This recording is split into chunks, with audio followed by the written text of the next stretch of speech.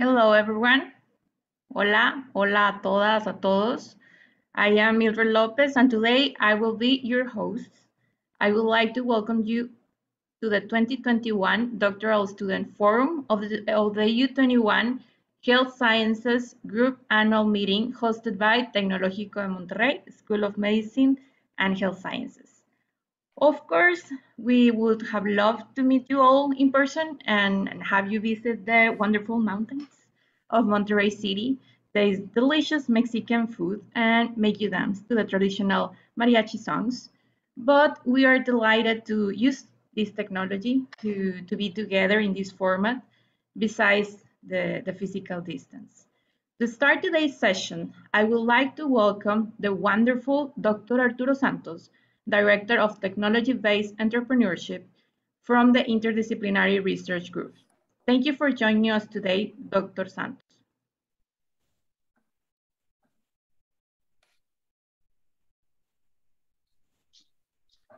Thank you very much for the introduction. Good morning, good day, and good afternoon to all of you.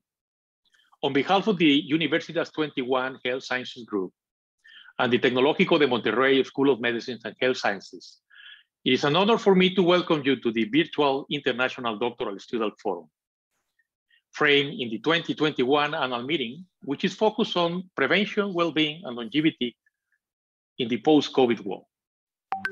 For Tecnológico de Monterrey, research is a strategic activity since scientific knowledge is the engine that generates innovative solutions to our country's economic, social, and environmental development. As a leading research institution, we are committed to the idea that scientific and applied research, as well as technology transfer, should impact society.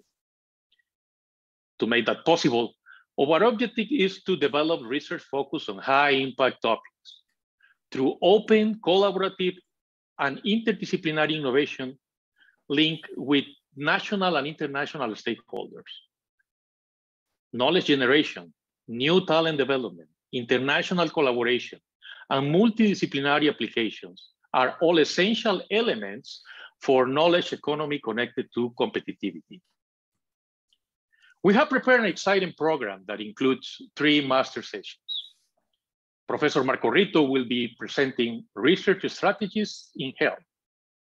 Dr. Joaquín Zúñiga will talk about emerging respiratory viruses and their lung damage mechanisms. And finally, an exciting topic, from the necessity to research and from research to clinical application in breast cancer in Mexico. This will be covered by Dr. Cynthia Villarreal. I especially would like to recognize the effort of all doctoral students that are here today. Through the call for abstracts, they presented world-class research and have made many thesis advisors very proud. Today, we will attend 54 of those doctoral student contributions from 12 different countries and 31 disciplines included in this program. We look forward that this doctoral student forum will provide an adequate framework opportunity, especially for future collaborative research. Thank you for your attention and enjoy the forum.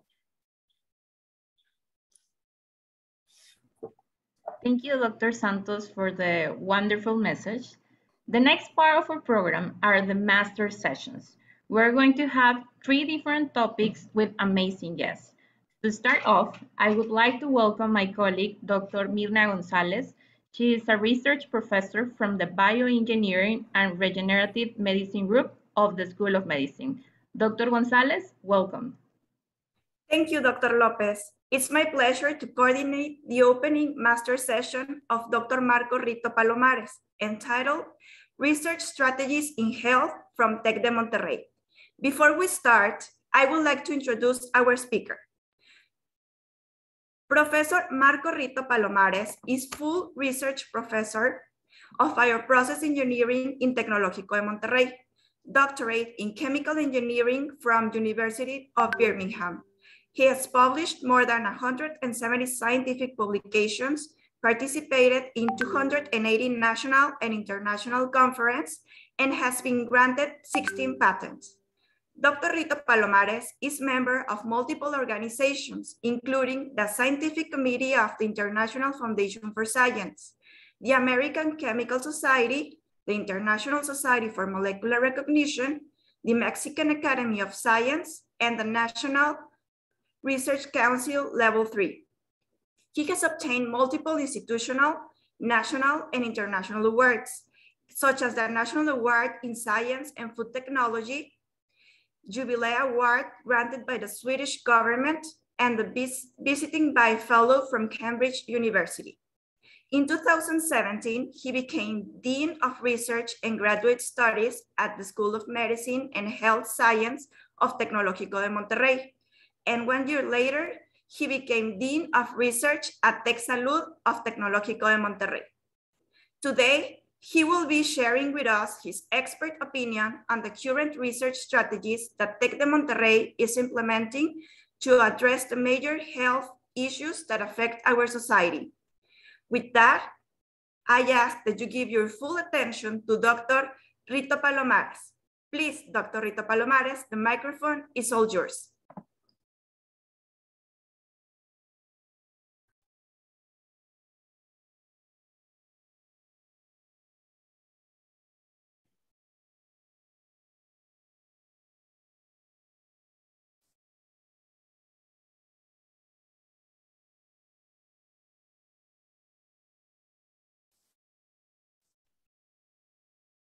We have the presentation recorded, isn't it? Okay.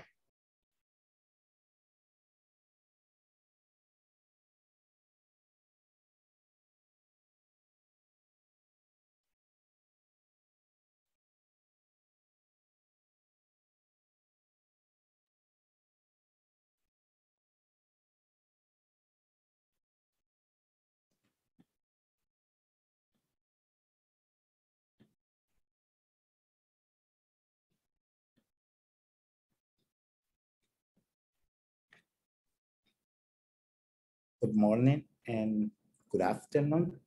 What I would like to do today is to share with you the strategic research from Tec de Monterrey, particularly in the health sector. So first of all, I would like to mention that Tec de Monterrey is the first leading university in Mexico and the fourth in Latin America. This is ranked by the QS ranking that just were released recently. But what I would like to do today is just to talk a little bit about what we think is the best strategy that we can perform as a university. Talking about health, TecSalud, which is part of Tec de Monterrey, is the healthcare system and is committed to deliver patient care, education, and research through our academic medical center. So the research related with healthcare is performed at TecSalud within Tec de Monterrey. Initially, we defined 4 priority research areas. It's cardiovascular diseases, neurodegenerative diseases, cancer, and metabolic diseases. But all the effort around these 4 areas are related to prevention, early detection, and treatment. We define these 4 particular areas because we want to be known in these areas. We are kind of growing in talent and infrastructures in these particular areas. But what is the research strategy at Tec de Monterrey? So first of all, I would like to describe how we see research in the health sector at Tec de Monterrey. We have to start with basic research, that is lab bench. And in this, it's basically the effort is in knowledge creation that will allow us to perhaps discover a particular new compound that will be used for a particular treatment, but also a particular biomarker. And all this information can end up in new tools and treatment and the application to the patient. So that's what we call from basic research to bedside. So this development at basic research area can have an impact in the clinical side. However, most of the time, this development does not necessarily match from what the patient or the society needs. So it is very important then to have what we call clinical observation. So to identify why the patient needs in order to go back and try to understand this. A very recent example is the COVID pandemic. So this was a problem at the society, and then have to be go back to the lab and try to understand what is going on in order to have diagnosis kits in this particular case, to try to address some prevention issues and definitely some treatment to vaccine. So this loop from basic research to clinical research and vice versa is what we call translational research. At Tec de Monterrey, what are we doing this? And I will describe two major efforts in this particular strategy. The first one is related with basic research. And here we have defined what we call a strategic research group. And in the clinical research side, what we call the clinical research and preclinical, but with a strong orientation to company creation, startup, and spin-up. So what is a strategic research group?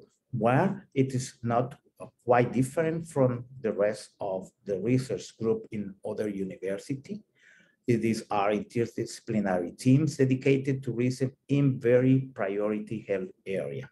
It's integrated by a leader, a PI, and a research, distinguished professor, PhD student, master student, and of course, undergrad student.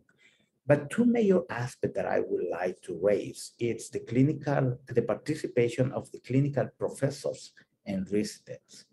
This is in the health sector, perhaps one of the major differences, for example, with the engineering area, in which the participation of clinical professors are those that are in contact with patients so they can identify the major problems that need to be addressed by the basic research. In this particular aspect, we have defined 8 strategic research projects, groups, and there are some numbers put it there, but I would like to describe a little bit more what are the 8 research groups, and are related again in the 4 major research areas that we describe: cardiology, neurology, and oncology. But all the effort related, and of course, metabolic diseases, to early detection, treatment, and prevention. You can observe, or you can see that all of the groups are related to this particular research area, from cancer, human genetics, but even applied science, metabolic diseases, and of course, bioinformatics, which is very important for the early detection aspect. In the particular aspect of the clinical and preclinical research, we have established a strategy that is based initially with a strong portfolio with biopharma industry, very well established protocol, and also there are original protocols from our university. And this gives us credit. This, of course, is a very important aspect for us, because this major big pharma industry are performing protocols with us. But also we have defined what we call a strategic project. And I just would like to mention 2 of them: the CureVac protocol and what we call the Origin. The CureVac is perhaps one of the major protocols to test the COVID vaccine. In this particular case, more than 2,000 patients for this treatment. And this is important because Tec de Monterrey was selected by CureVac as one of the major sites in Latin America to test this product. Origin is a Tec de Monterrey initiative to sequence the genome of almost 100,000 Mexicans. So this is also a very strategic and important project that will allow us to get information in order to perform additional projects, again, for prevention, treatment, and early detection of the major diseases that are in Mexico, particularly metabolic disease. But the strong effort of this clinical research is to company creation or to industry creation, to start up. So not just the knowledge creation and the application, but also the impact to society. It is very important to perhaps describe how we see innovation and entrepreneurship. We start with research, translational research, and in this particular part of the pyramid, we have focus in particular areas, attract the best talent to establish a very well-known and very state-of-the-art infrastructure, definitely establish a strong networking. But now we are putting a lot of effort in innovation, that all these end up in the benefit for the society. How? Well, by establishing startup and spin-off and with this information and with this particular strategy. How we are addressing, and perhaps this is one of our major challenges that we have defined in order to create value from research. And we have divide the strategy in three parts. First is to attract, then to enhance, and to participate. To attract the best candidate through internal and external event. So we will be able to select the best candidate that might end up and have a major impact to society. Of course, this candidate, it could be a treatment, again, a device, cannot be just left alone. So we need to work with them the path from the knowledge creation to actually the creation of a startup. And definitely we are very committed to participate, not just in the risk, but also in the benefits through perhaps a participation of share.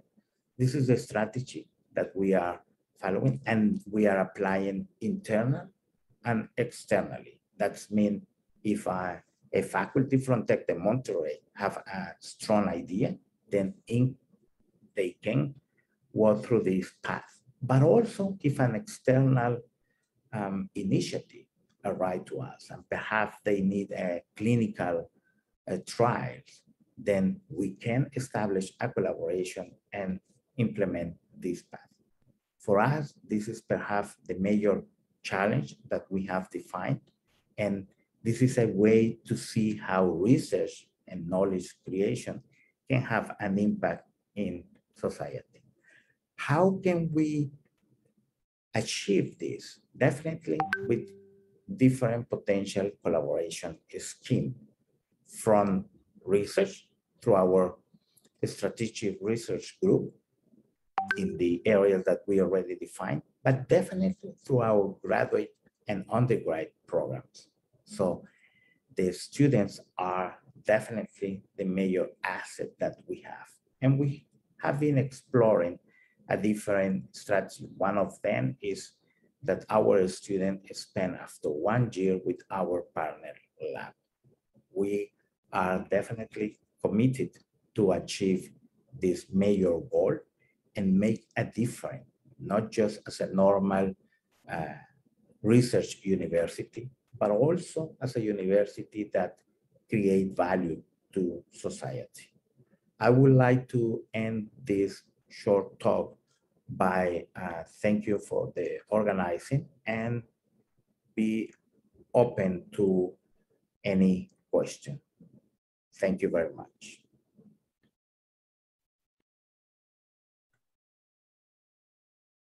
Thank you, Dr. Rito Palomares, for your interesting talk. We now move forward for the question and answer session. The first question is, The link between clinician and basic research areas is crucial to develop efficient treatments for human disease. In your opinion, what will be a strategy to attract more clinicians into the research field? Well, thank you very much for the question. I think there are different strategies to address this issue. But the first one, and it's very, very simple, is to put them together. I think there are kind of a division between the two professionals. And one of the strategies that we have defined at Tec de Monterrey is that this research group that I described must be formed by clinical and non-clinical research. That way you put them together and start talking about the different experience, and the most important, identify the potential problems to be addressed. Thank you. Next question.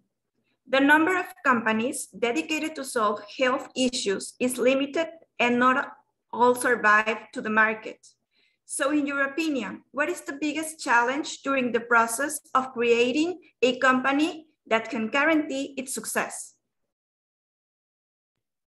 That's an excellent question. And we have to be aware that out of 10 initiatives, perhaps one will be success. So you have to keep that in mind. And perhaps one of the ways to ease the path is to try to select the best candidate, and also be alert and aware that at certain point of the path, you might need to hand the development to some other players. Perhaps one of the major mistakes is that the inventor tried to walk alone through the whole path. So he has to be aware to increase the team the team that they started with, and invite some other major player with additional expertise. Thank you. And in this, as a follow-up, how can we establish more external collaborations between academia and industry, for example? Well, again, you need to know them. And one of the perhaps major mistakes from university or research group is that they try to generate solution for problems that perhaps the industry does not need. So the first point is really try to know the industry, the external needs. I think that is perhaps the major recommendation. So as a researcher, you have to be aware and put perhaps first what society and industry needs, and then start working from there. Thank you. And would you like to share a last comment for the doctoral students that are hearing your speech right now? Well, I mean, they are the first step. I mean, they are the most important element in this path or chain of from knowledge creation to impact to society.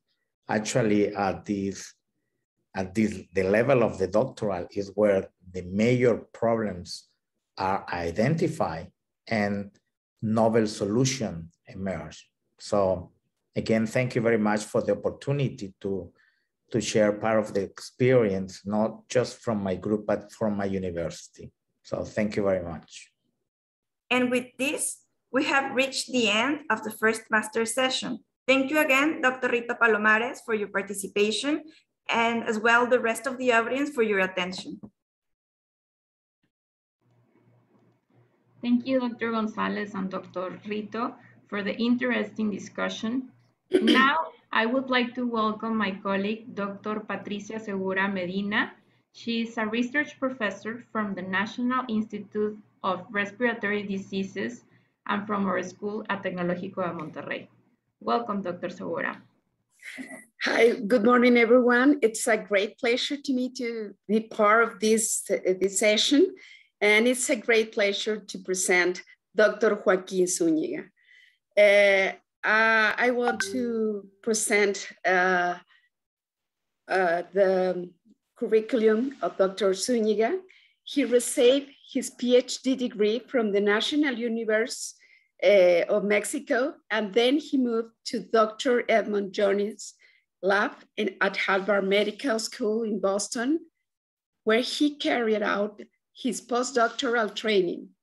Dr. Zúñiga then joined to the National Institute of Respiratory Disease in Mexico City, where he was conducted clinical research studies in patients with pulmonary tuberculosis and influenza with virus infection.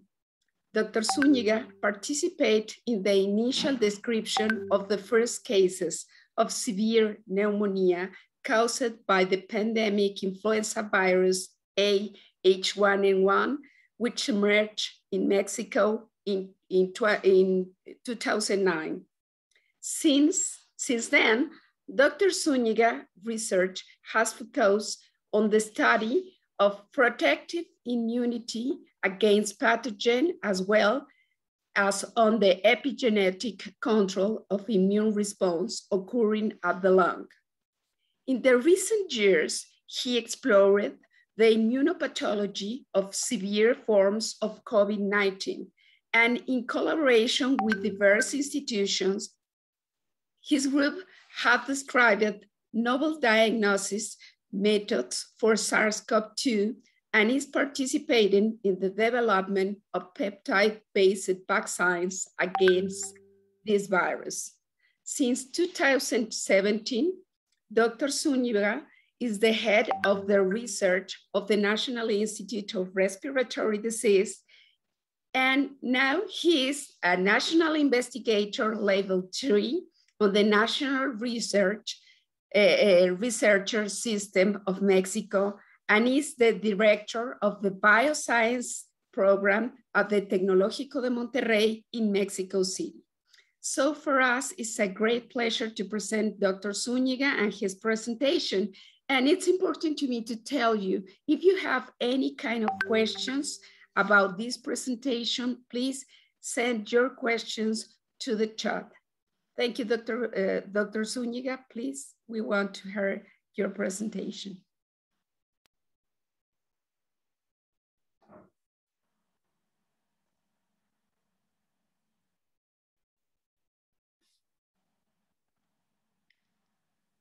Please, can you put the presentation of Dr. Zúñiga, please? Thank you. Good morning, everyone. I want to thank to the organizers of this important meeting for inviting me to share with you some aspects of research we are doing at the Tecnológico de Monterrey and in collaboration with other institutions about the mechanisms of COVID pathogenesis and lung damage. So in this slide, I'm showing you the institutions that are involved and many researchers that also are contributing to this effort, this international effort, in order to understand different mechanisms of COVID-19 pathogenesis. As you know, there are several coronaviruses, and some of them, such as alpha and beta coronaviruses, are of clinical relevance because they have the ability to induce human disease. So in the last 20 years, 3 coronaviruses have emerged: MERS-CoV, SARS-CoV, and in the last 2 years, the SARS-CoV-2 virus. These novel coronaviruses predominantly, as you know, infect lower respiratory tract, and they have shown an important case fatality rate in human populations. SARS-CoV in 2002 and 2003, case fatality rate of 10% were reported. MERS was associated with a case fatality rate of 35%. And at this time, the SARS-CoV-2 has a range of fatality rate between 0.8 to 8.0. SARS-CoV-2 infect human cells by the attachment to the ACE2 receptor, at the surface of different kind of cells. This receptor is expressed in a wide group of cells, and that's why the virus has the ability to infect different tissues. And apparently, SARS-CoV-2 also has the capacity to infect cells by binding with more strongly ability than other previous coronaviruses. Genomic studies about the origin of SARS-CoV-2 have demonstrated that this virus is closely related to pangolin coronaviruses and bat coronaviruses. And as you can see here in this phylogenetic study, so the close proximity of these viruses is very well documented.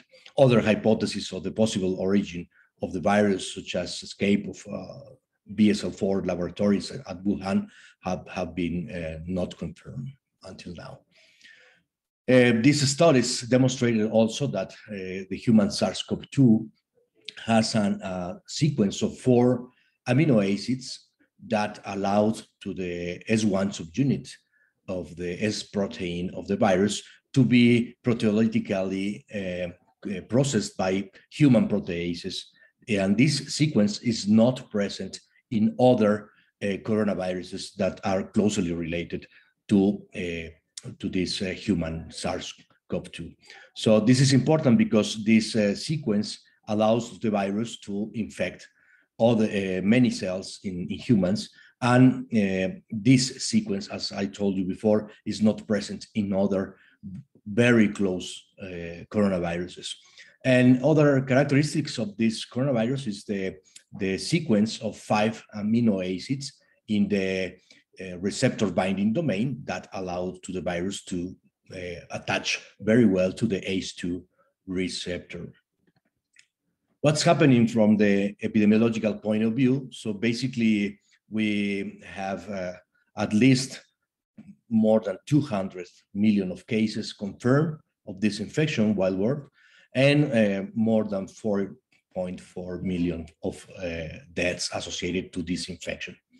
In Mexico, we have the official information suggests that we have more than 3 million of confirmed cases and around 256,000 of deaths associated to the SARS-CoV-2 infection. So from the clinical point of view, the clinical spectrum of the disease is very wide. So most of patients have the capacity to control the pathogen. Many of them can be asymptomatic or have a mild or moderate disease. However, there is a subgroup of patients, around 5%, that has the capacity to generate a very important lung and systemic inflammation, and they have a lack of control of the viral replication. These mechanisms of inflammation and viral replications induce frequently lung damage associated to acute respiratory distress syndrome and systemic inflammation. In a recent study, we published the clinical risk factors associated to mortality in critically ill patients that were hospitalized at the National Institute of Respiratory Diseases, and we detected that some of the most important factors that contribute to mortality is the fold of change in the ventilatory ratio, and also the fold of change in lymphocytes, and also renal involvement. So the cumulative survival rates in these patients with severe COVID, we observed that patients that were hospitalized 7 days, they have a survival of 82%. Patients that were hospitalized 14 days have a survival of 56%. And then patients with 21 days of hospitalization has a 47 survival rate, and patients with hospitalized during 28 days had 42% of survival. This is a very good rate of survival in these critically ill patients. With this fact in mind, so we, as you know, many factors are involved in the mortality of COVID-19, and particularly in patients older than 60 years. the mortality increases dramatically. So with this in mind, we decided to explore the possible effect of inflammatory mechanisms in the mortality in patients older than 60. So in this study, we infected primates, non-human primates, with the SARS-CoV-2, and these primates were old and very young primates. So then we obtained lung tissue from these primates, and then we analyzed the expression of different genes in the lung of these animals. And then we observed that the interferon signaling genes were highly expressed in early stages of the disease, particularly in young individuals. When we analyzed older individuals, we observed that they have a kind of delay in the mechanisms of interferon gamma expression. So this suggests that possible in early stages of the disease, the interferon gamma and type 1 interferons will be very important to control the viral replication and avoid the lung damage associated to high viral loads in these individuals. In contrast, in older individuals, we observed that the genes associated with neutrophil degranulation were highly expressed. That suggests that these kind of cells contribute in the lung tissue damage. In humans, we also observed in blood that those individuals older than 60 years have very high levels of neutrophils, and possibly this explains the severity of the disease in older individuals. We also analyzed the expression of different cytokines and chemokines and growth factors in patients with severe COVID, and then we compared these levels of circulating cytokines, chemokines, and growth factors in patients with moderate disease and also with other viral infections such as influenza. And as you can see, we observed an increase of type 1 and type 2 interferons, and also some cytokines very interesting, such as interleukin 1 and interleukin 4 were significantly increased in these patients. So then we analyzed the effect of these molecules in the susceptibility to develop severe disease. And as you can see, IL-4, IL-7, IL-8, IL-12, and IL-15 were associated with severity of the disease, and other clinical aspects such as illness onset, and also white blood cells levels, neutrophil levels, the use of antibiotics and SOFA were also associated to severity of COVID-19 in Mexicans. We are working, exploring other molecules such as possible biomarkers of disease progression. And then we decided to explore this molecule in patients with severe COVID.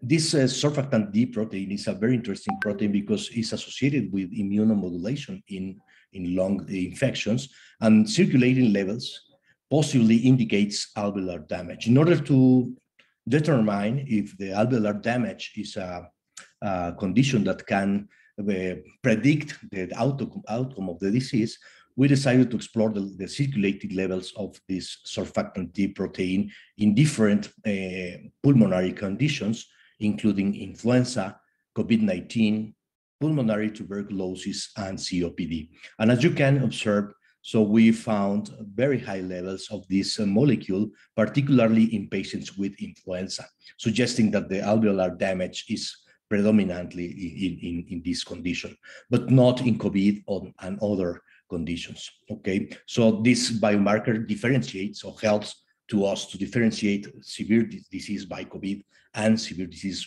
by influenza. And this possible will be very important in the next few years when we have a syndemic effect of both conditions when they appear together in the future. So the survival, the possibility of survival was higher in patients with lower levels of surfactant T when compared with patients with high levels of surfactant T protein. These patients were infected by the influenza H1N1 virus.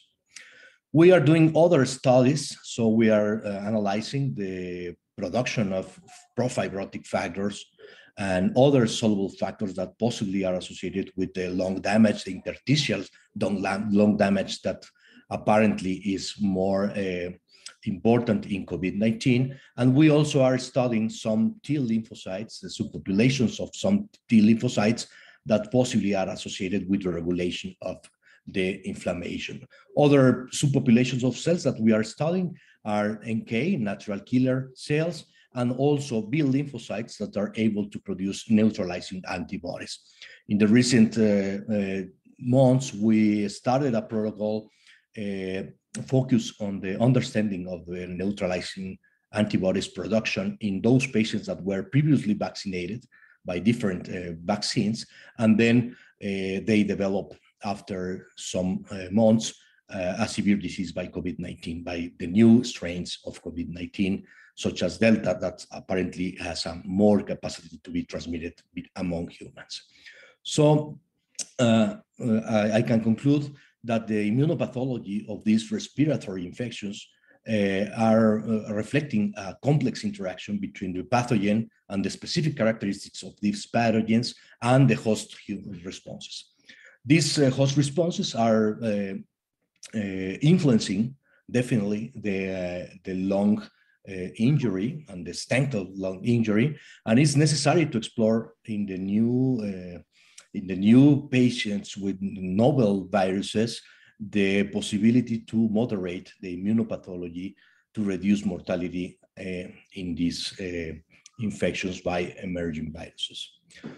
So I thank you very much for your attention, and I hope this lecture is useful for you, and I'll be pending, I'll be here waiting for some questions, and thank you very much again.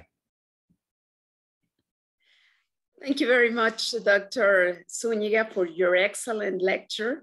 I'm pretty sure that it will be very useful for all the audience.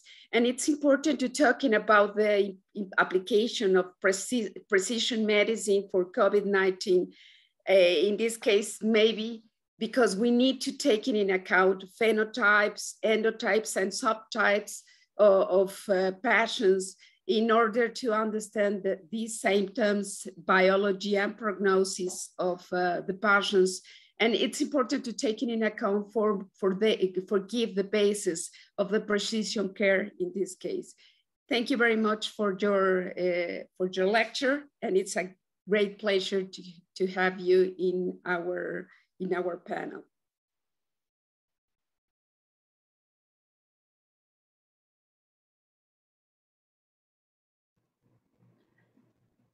Thank you very much, Dr. Segura and Dr. Zúñiga. It was a very interesting discussion. Now I would like to welcome my colleague, Dr. Héctor Marcelino. He's a medical specialist in oncology and a doctoral student in the PhD in clinical sciences at Tecnológico de Monterrey. Welcome, Dr. Marcelino.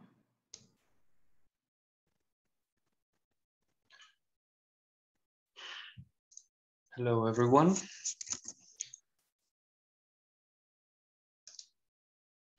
Hi.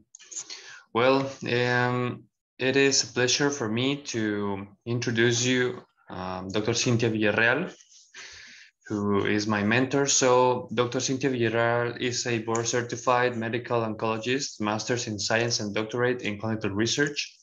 She completed a breast cancer fellowship at the Sunnybrook Odette Cancer Center affiliated to the University of Toronto.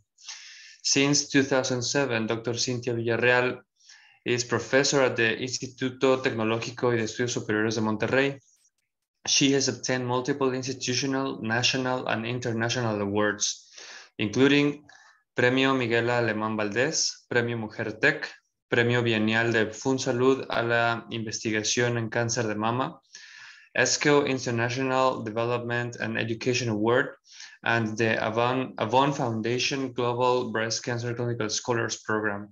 She has published more than 100 peer-reviewed manuscripts and integrates the National Researchers Council Level 2. Her projects are dedicated to improving the living conditions of breast cancer patients in Mexico. She is currently the medical director of the Breast Cancer Center of the 2 affiliated hospitals of the Tecnológico de Monterrey. She created and leads Joven y Fuerte, the Mexican Young Breast Cancer Program. She is also the founder of MILK, an NGO dedicated to the improvement of cancer and supportive care among breast cancer patients in Mexico. Please welcome Dr. Cynthia Villarreal.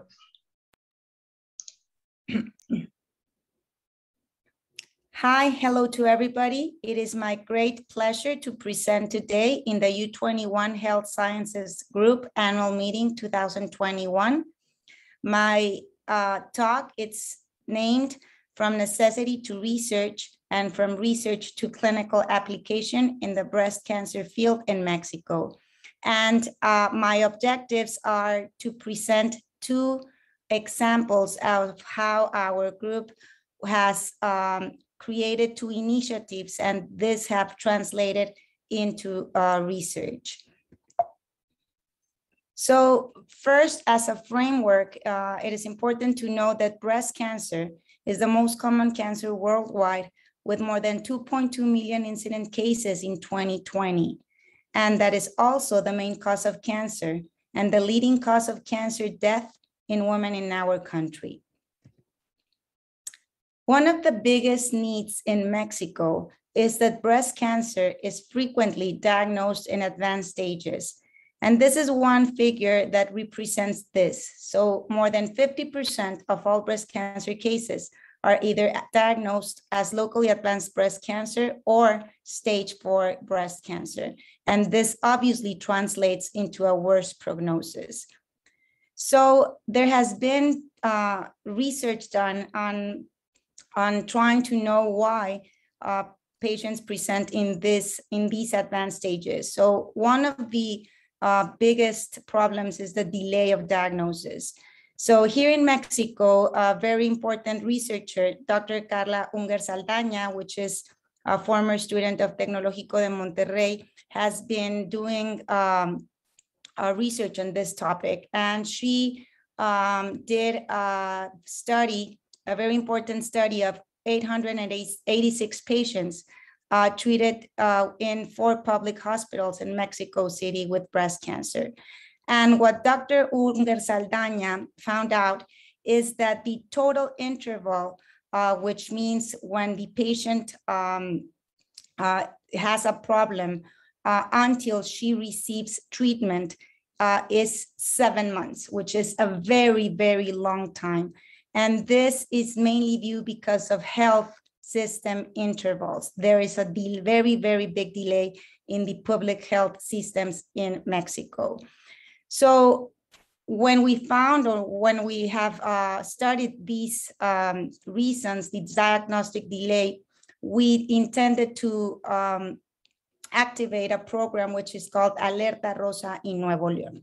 What is Alerta Rosa? It is an effective referral system for all women with breast symptoms or abnormal studies in Nuevo León that seeks to reduce the delay in the diagnosis of breast cancer in our community. And the directors of this program are Dr. Teresa Mireles and Dr. Jaime Tamés, and I work together with them to develop and organize this program. So how the program works is that when a patient detects a palpable mass or a breast problem, she calls us, or she by Facebook or other means, she contacts the program, and a patient navigator takes her with her hand and navigates the program through the different medical attention that she needs, either consultations or breast studies or a biopsy if the patient has a breast suspicion. And if the patient has a cancer, so if we diagnose this cancer, then we do a direct referral to the affiliation where the patient belongs. So our aim is to do all these process in less than 30 days.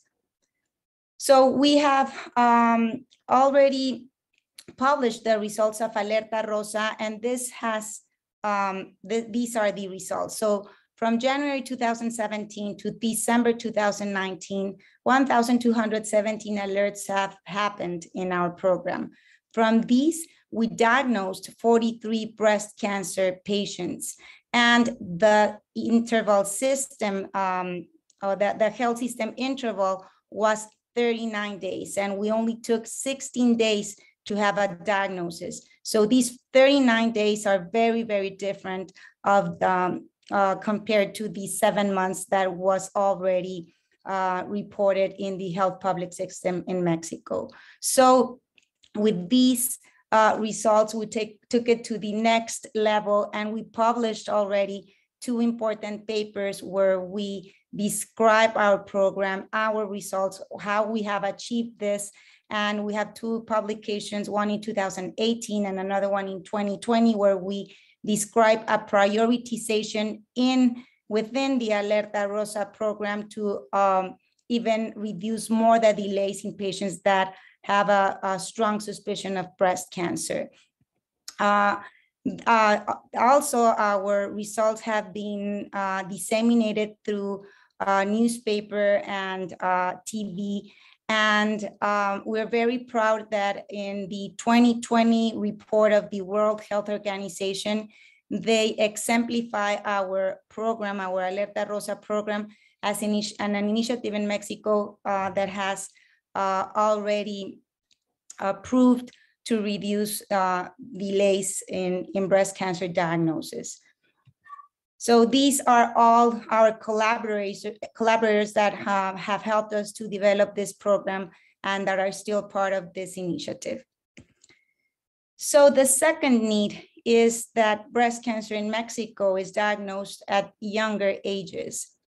So we started noticing this, and we did a first publication where we reported how many young patients are diagnosed in Mexico. So from all the patients that we see, 11% of all patients have 40 years or less, which is very, very prevalent. We have a very prevalent young group of breast cancer patients, which translates in around 2,300 yearly cases in Mexico. So we started searching more, and we did some more findings. So we did a very important project where we described a cohort at INCAN in Mexico City, where we found that from 4,300 patients, 15% of them were very young. And this has been repeated in other referral centers. In these young women, more than 50% of them present with very large tumors, 75% with nodal disease. And this translates in that young patients have a worse disease-free survival and worse overall survival compared to their older counterparts. Another very important area of research that our group has done is to know what are the medical and information needs among young patients with breast cancer in Mexico. So we developed a study where we had 5 focal groups that included 29 patients that had a diagnosis in the last 6 to 12 months. And we found that young patients in our country have 3 priority unmet needs. One, that they require psychological care. They need emotional support before and after their consultation, and not only them, but for their family members. They also require more assertive communication by their healthcare providers. And also they require more written and electronic information regarding specific topics of breast cancer and their side effects. So they asked for educational material to take home. So with all these, we started a program, a special program for young women called Joven y Fuerte, Programa para la Atención e Investigación de Mujeres Jóvenes con Cáncer de Mama, that is active in 3 institutions, one in Mexico City, Instituto Nacional de Cancerología, and the 2 hospitals in TecSalud. And we try to meet the young women's needs regarding not only medical needs, but also emotional and psychosocial needs. So the objectives of Joven y Fuerte is to optimize the clinical care and support needs for their women and their families, to educate patients, general public health professionals about their requirements, to promote medical, biomedical, and psychosocial research focused on their particular medical and psychosocial needs, and to replicate this model. So this is the first Latin American initiative of this type who has been developed and has reported results.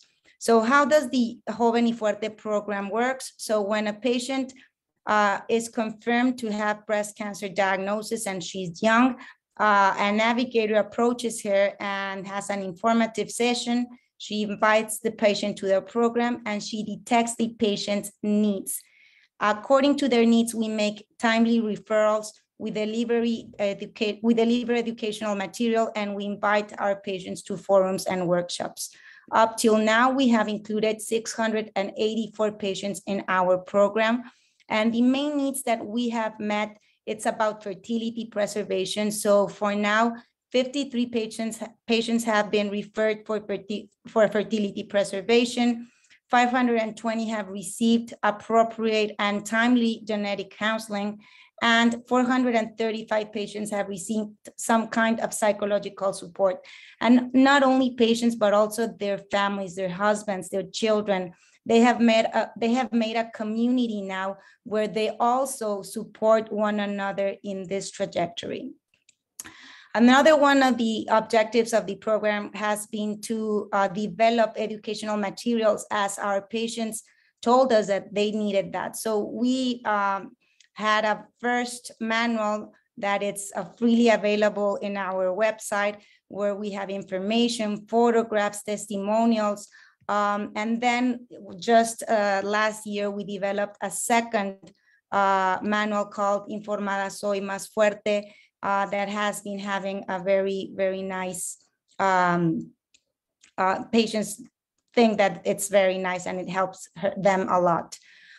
We have this website that is totally available and freely available for patients with Spanish material, with infographics and a lot of material that the patient can't review. We also have videos, and we have taken another step, and we are now running a randomized multi-center study to evaluate the impact of a customizable support material on the knowledge and satisfaction of patients with breast cancer. So right now, this study is running in 11 sites, 7 in Mexico and 4 in other 4 Latin American countries.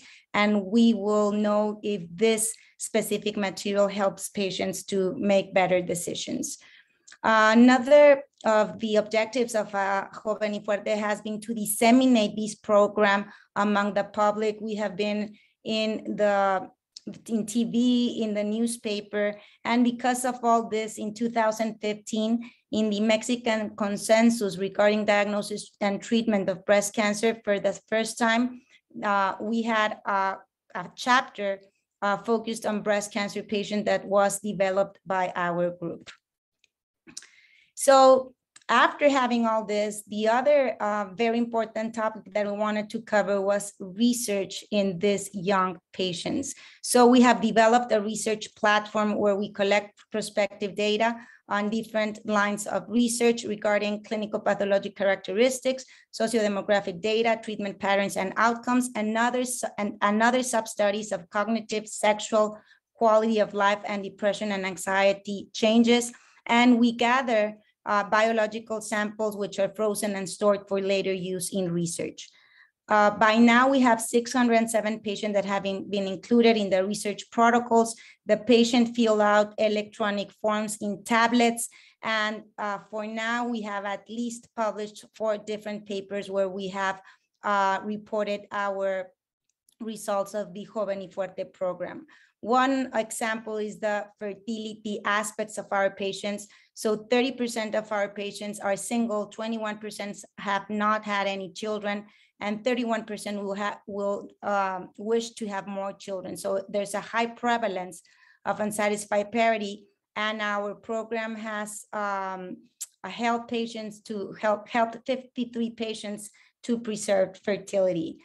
A very important aspect that we're also working on, it's about learning about their sexual function and satisfaction. And we have reported that patients have a very, very high prevalence of dysfunction and insatisfaction that even increases at 6 months. And at 2 years, it's lower, but it still is very, very high. So we need to work on this and intervene more timely.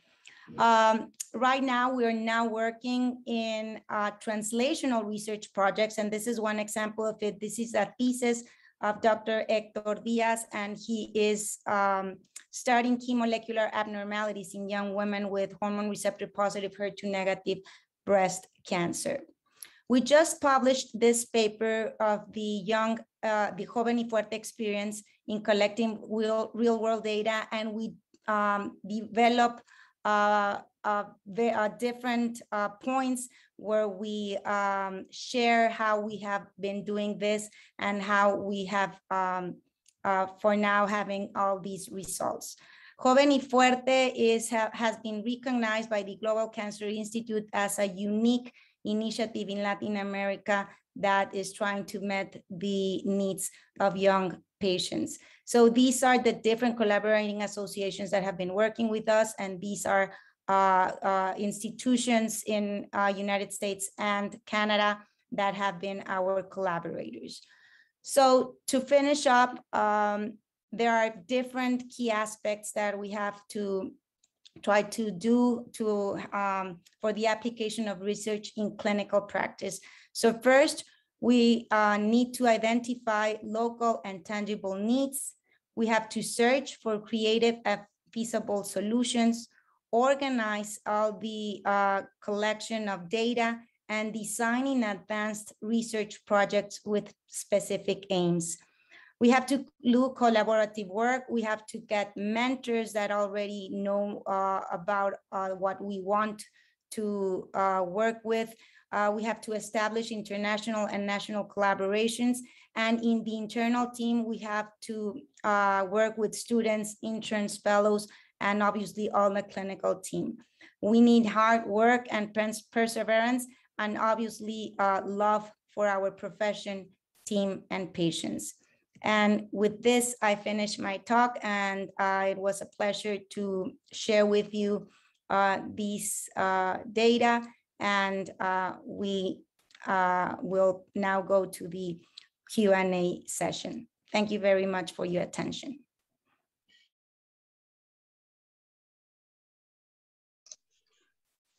Well, thank you, Dr. Villarreal, for this wonderful presentation. I think we as doctoral students have learned how to approach a problem through different methodologies. So I think it has been a great experience for everyone, as it was for me, to listen to this wonderful lecture. For now, for these Q&A sessions, we have this one. Dr. Villarreal, what can be done in terms of health education to avoid those huge delays in the management of breast cancer patients, both for the public and for the undergraduate medical students? Thank you, Hector, for the question. And I think it's very important, and it's one of the main areas that our group has been working in, like to try to get more notion of this problem, not only in the medical field, but also in the general population. We have been doing research on that. I didn't mention this on my talk, but Dr. Unger, who is one of the main leaders starting this area of what are the reasons of the delays in the breast cancer diagnosis. We have worked in studying what are the causes in young women. And we have noted and reported also that young women actually gets more delays in the diagnosis, and that translates into more locally advanced breast cancers. So as I mentioned, there are bigger tumors, more involvement of the axilla, and more metastatic disease in these patients. And one of the main reasons that this happens is because there are errors in the diagnosis, and it's in relation to the patient. So many times the patient takes very long to get medical attention and medical care because they think that they don't, because they're young, they won't have a malignant diagnosis. But also when they get to the physicians, to the primary care physicians, there are many, many errors. So the physicians don't take into account that breast cancer diagnosis also can happen in young women. So I think this is very important. We have to disseminate more this information on the general public, on the young women, but also we have to educate more on our primary care physicians that this is a prevalent problem, and if that they have any suspicion that they have to refer these patients to the appropriate medical experts. So I think we still have to work a lot on this. Thank you, Dr. Villarreal. I think we do not have any further questions. So good morning to everyone. Thank you, Cynthia. Thank you very much. Thank you very much to both Dr. Villarreal and Dr. Hector Diaz.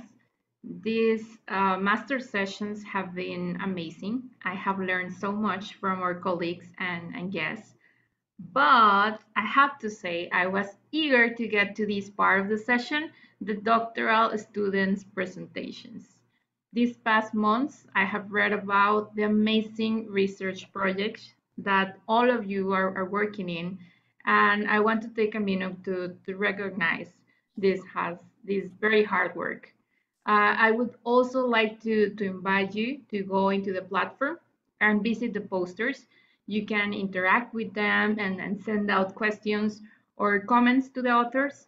I think a strength of this forum is that this interaction where we share and we build together. To start with this part of the program, I would like to welcome Dr. Raquel Cuevas. She's a research professor of the Bioengineering and Regenerative Medicine Group of Tecnológico de Monterrey School of Medicine and Health Sciences. Welcome, Dr. Cuevas. Thank you, Dr. Mildred Lopez. So we will now proceed with our first talk. After the presentation, we'll have a small session of questions and answers. So let's go ahead and start with the first one.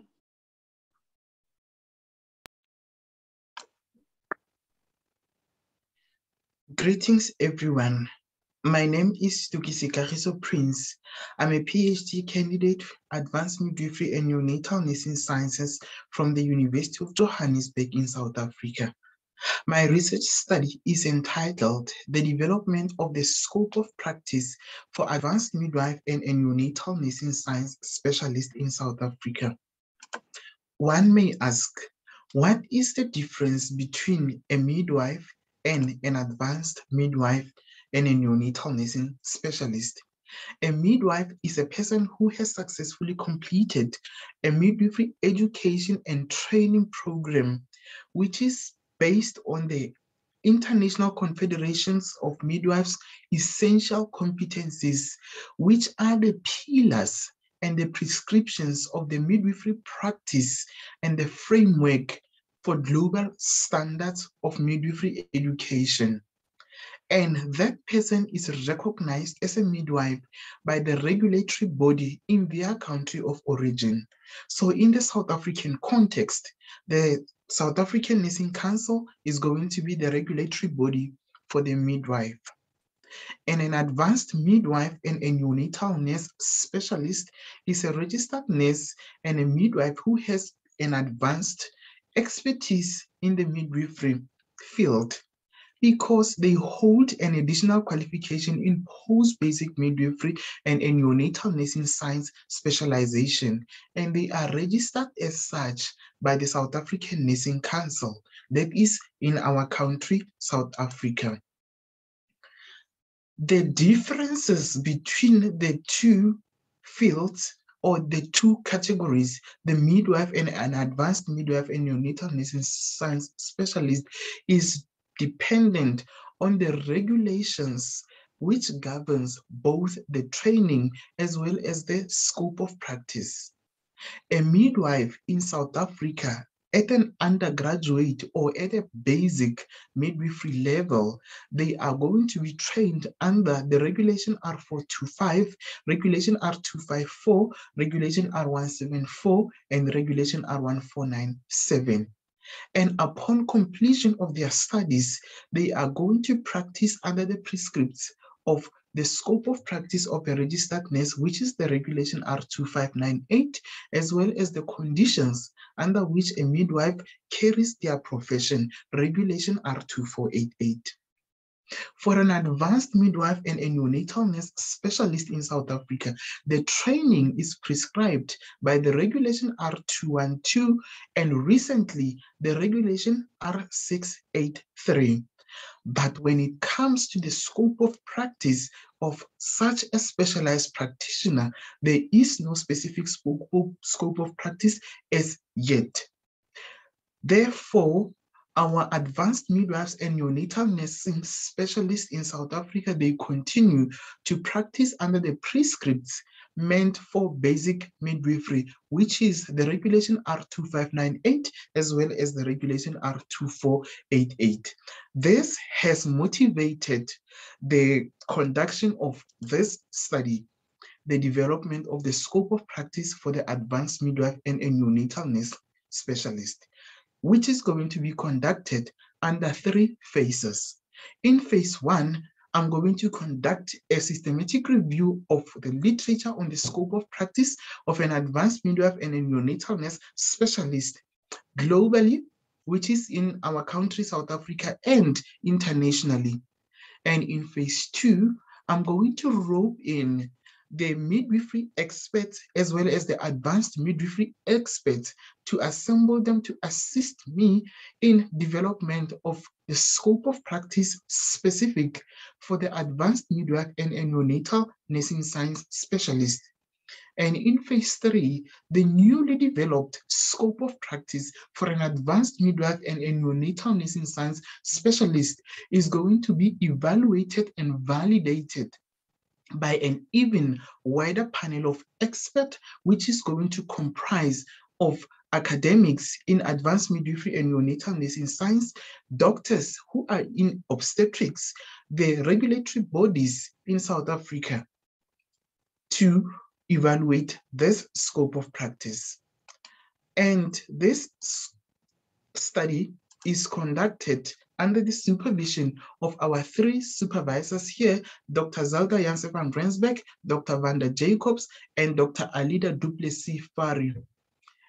Special thanks to the University of Johannesburg Nursing Science Department for the special support throughout this study, as well as the financial support from the University of Johannesburg Supervisor Linked Bursary. And I thank you. Thank you, Mr. Kagiso Prince. Thank you very much for the presentation. So I welcome the people in the public to make their questions through the chat. You can write your question, or you can also raise your hand and you're welcome to ask the question yourself. Okay, so there are no questions. You're also welcome to go in the poster session and ask the question directly contacting the author. Okay, so we're going to proceed to the second presentation.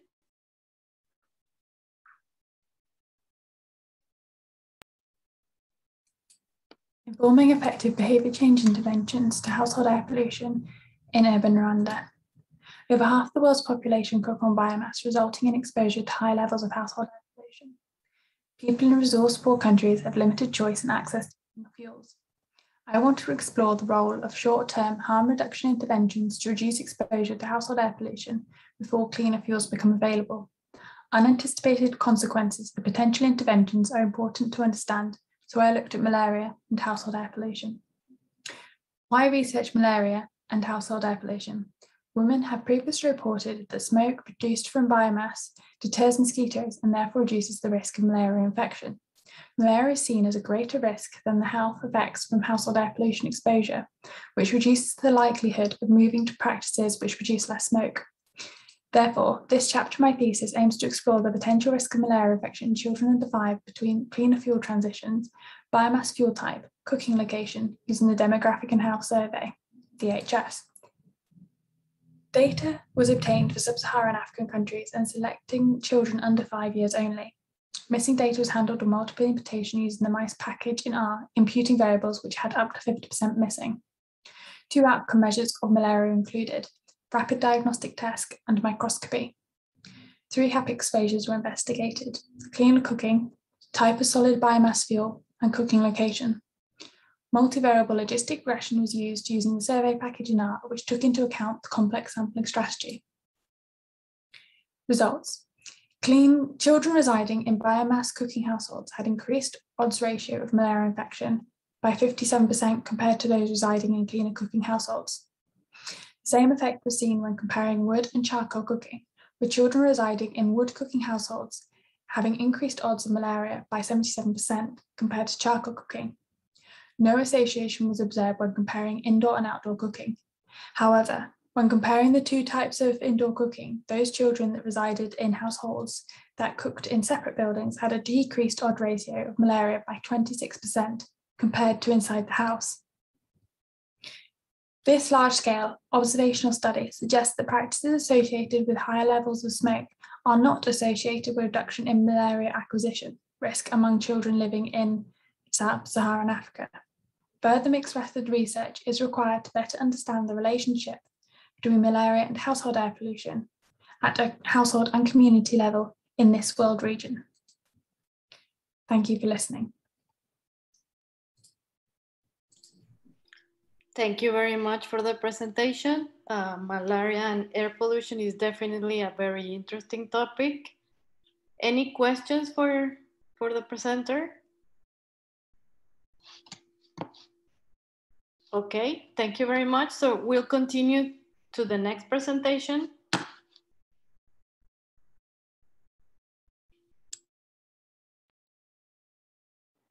Hello, I'm Carolina, and I'm going to present you my project entitled Aqua's Two-Phase System from Liquid-Liquid Extraction to 3D Cell Cultures. ATPs are classified as a type of liquid-liquid extraction techniques that involves combinations of polymer-polymer at certain concentrations, giving rise to a top phase and a bottom phase. Therefore, the recovery and purification of biomolecules of interest have been the main applications.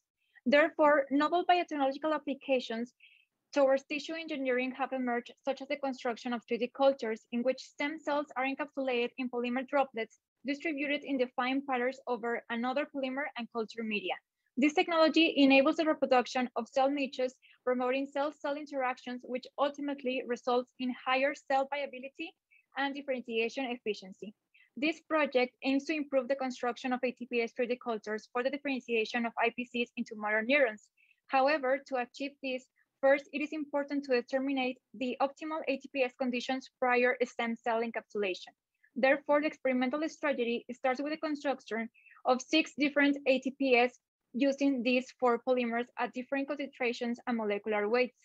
Different combinations of polymers give rise to the 2-phase formation, which is subsequently separated as the top phase polymer and the bottom phase polymer.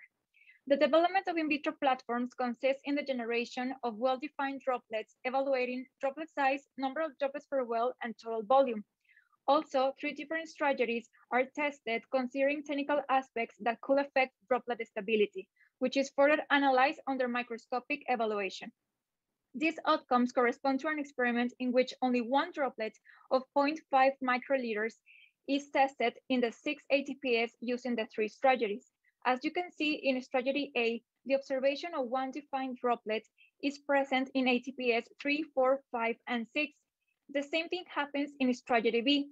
However, the presence of other small droplets is also observed in both strategies, whereas for strategy C, one defined droplet is observed in the same ATPs.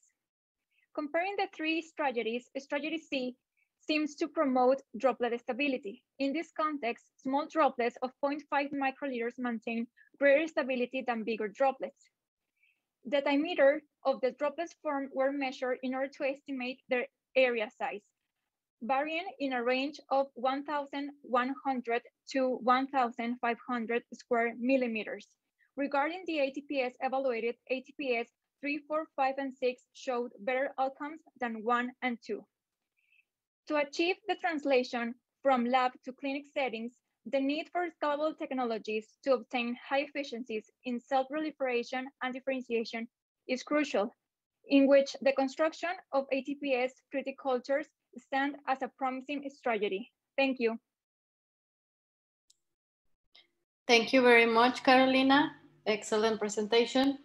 One question from the public. What are other applications that you would that would benefit from your methodology, ATPs? Hello, everyone. Thank you for listening to my presentation. And thank you for the question, Dr. Cuevas. And the other applications that could emerge from the methodology section, well, first of all, the aim of the project is to differentiate IPCs or induced pluripotent stem cells to motor neurons. So the development of these in vitro platforms will allow further encapsulation of these stem cells, and then will allow the differentiation of these neurons. So that being said, these in vitro platforms will be useful as a suitable platform for any other kind of cells. So it will be not limited to treat neurodegenerative diseases, but also to treat another kinds of human diseases. Okay, we have another question from the public. What are the advantages versus 2D platforms? Okay, that's an interesting question. Thank you for the question.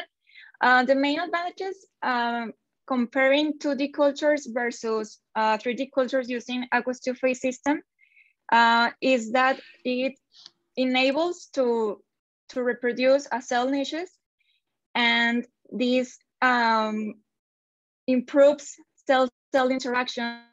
So the very main drawback of 2D cultures is that you can't reproduce physiological conditions of the human body because cells are cultured over a plastic.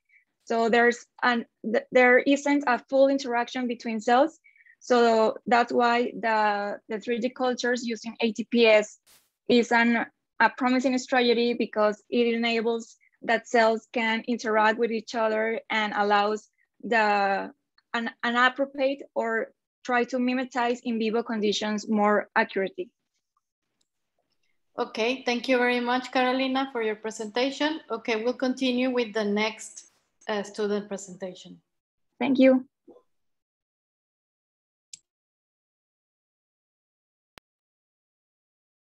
Hi, my name is Mary. I am a physiotherapist and a PhD student with University College Dublin in Ireland.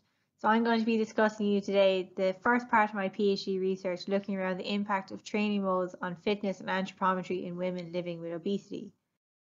So to give you a bit of background and around the area, there's more than double the number of women living worldwide with obesity than there are men, and greater health risks are associated with female obesity, such as a higher prevalence of developing cancer, metabolic and cardiovascular diseases. Despite increasing literature that suggests that increasing cardiorespiratory fitness can attenuate a lot of these health risks, most of the research around women unfortunately focuses primarily on weight loss. So our research focused on looking to assess what the most effective type of exercise mode is for improving cardiorespiratory fitness, body composition, and metabolic health in women living with obesity. We conducted a systematic review and meta-analysis of RCTs published between 1988 and 2020, and we looked at specifically just women-only studies which had participants aged between 18 to 65 with a BMI greater than 30 and no comorbidities. We looked at exercise-only interventions, so they couldn't be combined with diet and had to be compared with a control. Our results showed that there was only a small amount of literature available, so only 20 studies. The studies primarily focused on the lower scale of obesity, so around 31 kg, and they also focused primarily on younger women, so less than 45, 44 years old. The interventions, 65% were aerobic-based interventions, and there was few combined or resistance programs. All the programs were supervised, and the average dose was 3 by 47 minutes, so fairly close to generic exercise clinical guidelines. In terms of the meta-analysis, our results showed that high-intensity aerobic exercise was the most effective for fitness, weight loss, and body fat. However, because there was such little data around resistance and combined programs, though they were very promising in a lot of these areas, it was underpowered. Therefore, our main conclusions were that it's difficult to compare the different modes of exercise as there just isn't enough studies for resistance and combined intervention types. So while aerobic exercise certainly appears to be the most effective at the moment, we just don't have enough information around resistance and combined programs. So the next step, therefore, is to get more research around increasing fitness and steer the research away from weight loss in women. Also, more research that will invest resistance and combined exercise programs. So the next step in my PhD is to run the EXOVIT trial, which is shown here, which will look at increasing the fitness of women living with obesity in the Dublin area, and will investigate directly aerobic resistance and combined exercise. So thank you very much for your time. If you are interested, please get in contact. Thank you very much, Mary. We have one question from the public. Wonderful job. Have you found any possible way to predict the impact of every specific intervention in a particular patient?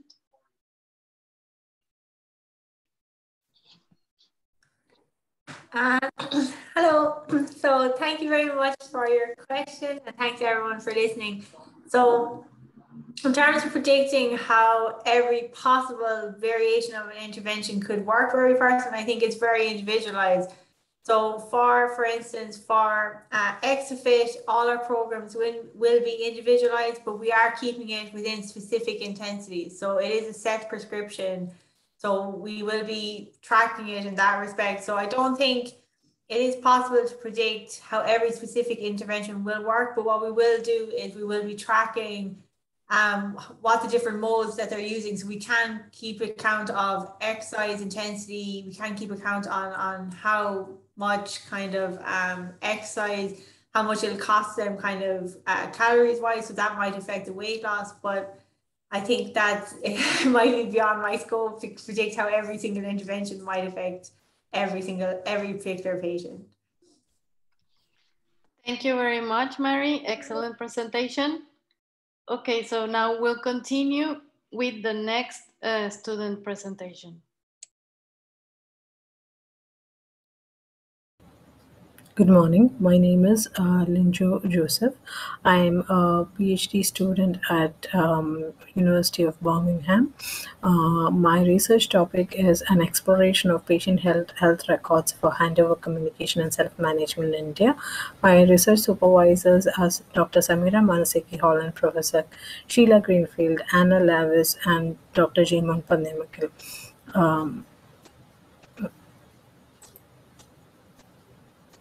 So in today's presentation, I'd like to take you through 4 sections: the context for my research purpose, findings, and conclusion. So the context of my PhD research is in India. Health systems such as in India, which are catered towards more acute healthcare conditions, are not prepared for managing chronic healthcare conditions because there is poor health integration between primary and healthcare facilities, public and private healthcare facilities, and there is inadequate facility-based medical recording keeping, particularly in outpatient settings. This leads to inadequate handover across healthcare providers and across healthcare visits. Additionally, patients also shop around and self-refer themselves to different healthcare providers, leading to lack of information transfer across healthcare providers. Patients are usually given patient health records by the healthcare providers, which contain key medical information such as diagnosis, medication, and follow-up information. However, there is a research gap in terms of how useful are these records in terms for patients' own use and also for healthcare providers in terms of information transfer. Therefore, my research aim is to explore the use of patient health records for improving handover for healthcare providers and self-management for patients in India. For that, I went ahead and planned and conducted a qualitative study in one of the states in India, Kerala. Kerala is the southernmost state in India, which has got healthcare indicators similar to that of higher income countries. However, it is also burdened with increasing prevalence of diabetes and hypertension, and we use diabetes and hypertension as tracer conditions for chronic conditions. And I interviewed patients, caregivers, and healthcare providers in public health facilities and private facilities in Kerala. I completed 52 interviews and analyzed the data using thematic analysis as described by Brown and Clark. The analysis generated three similar themes for patients, caregivers, and healthcare providers, which describe their use in practice and perceived value of patient health record for themselves, and where practice and perceived value conflict. So in detail, let's see the findings. So the healthcare providers felt that multiple patient health records made it difficult to find the information, and they also informed about the suboptimal recording due to the heavy patient load in outpatient departments. Patients also make decisions on which patient health record to carry based on which healthcare provider they are seeing. Caregivers felt that patients need to carry all the records to the patient health, all consultations. Perceived value for themselves. Healthcare providers felt that these records helped them in their clinical decision making, and therefore they valued them for preventing medication errors and improving patient safety. While patients saw them as only documents or tools which help them to procure medicines. And interestingly, the health caregivers felt that these are useful in emergency healthcare visit. Both healthcare providers and patients did not see much of value in self-care management using patient health records, but caregivers felt that there is some value in involving in patients' care using patient health records. So in conclusion, current patient health records are not functioning fully for information transfer, nor are they very useful for self-management in the view of patients and healthcare providers. Yet patients carry them to consultations and caregivers value the medical information. So what are these implications for my research? One of the main implications is that patient health records can be used for prevention of medication errors and improving patient safety. Therefore, the awareness regarding them should be increased. And human-centered design for better patient health records may be used for patients with lower literacy for self-management. I thank all research participants for giving me their valuable time and insight, and I thank the U21 Doctoral Forum for giving me an opportunity for making this presentation. Thank you. Okay, thank you very much, Linyu, for your presentation. Any questions from the public? Okay, so there's a question for Linyu. Do you, within the part of your PhD, have you thought about the important parts of this patient health record that should be included? like the minimum parts that should be in this record? Hi, can you hear me? Yes, we can hear you. Yes, we did have a discussion with the healthcare providers in terms of what should be the minimum information in these records. And what from the discussions, what have come about is at least for the purpose of information transfer, we need diagnosis and the medications of the patient and at least their follow-up information so that the patient will be able to come back, and that would be useful for other healthcare providers. Thank you. Okay, thank you very much, Linyu. If there are any more questions, you're welcome to go and contact the student through her poster. Okay, so we'll continue with the next presentation.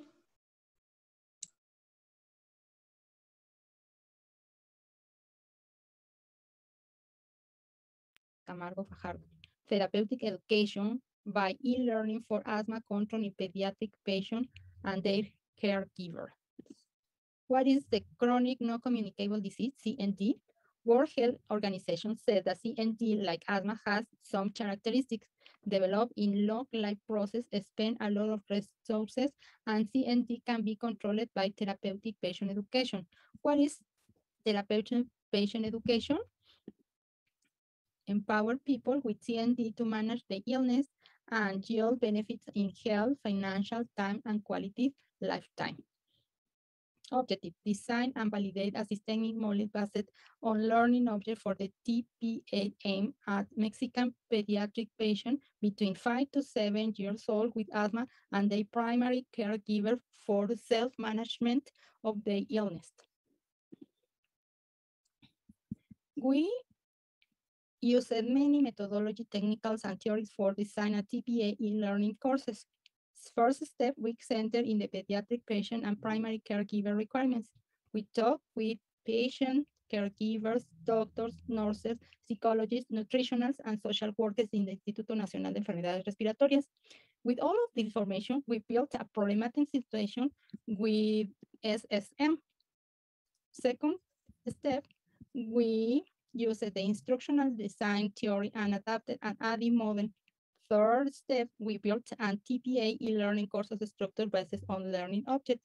Learning object is the unit of information that the student needs to learn. You can observe our TPA e-learning courses structure. It has 21 learning objects.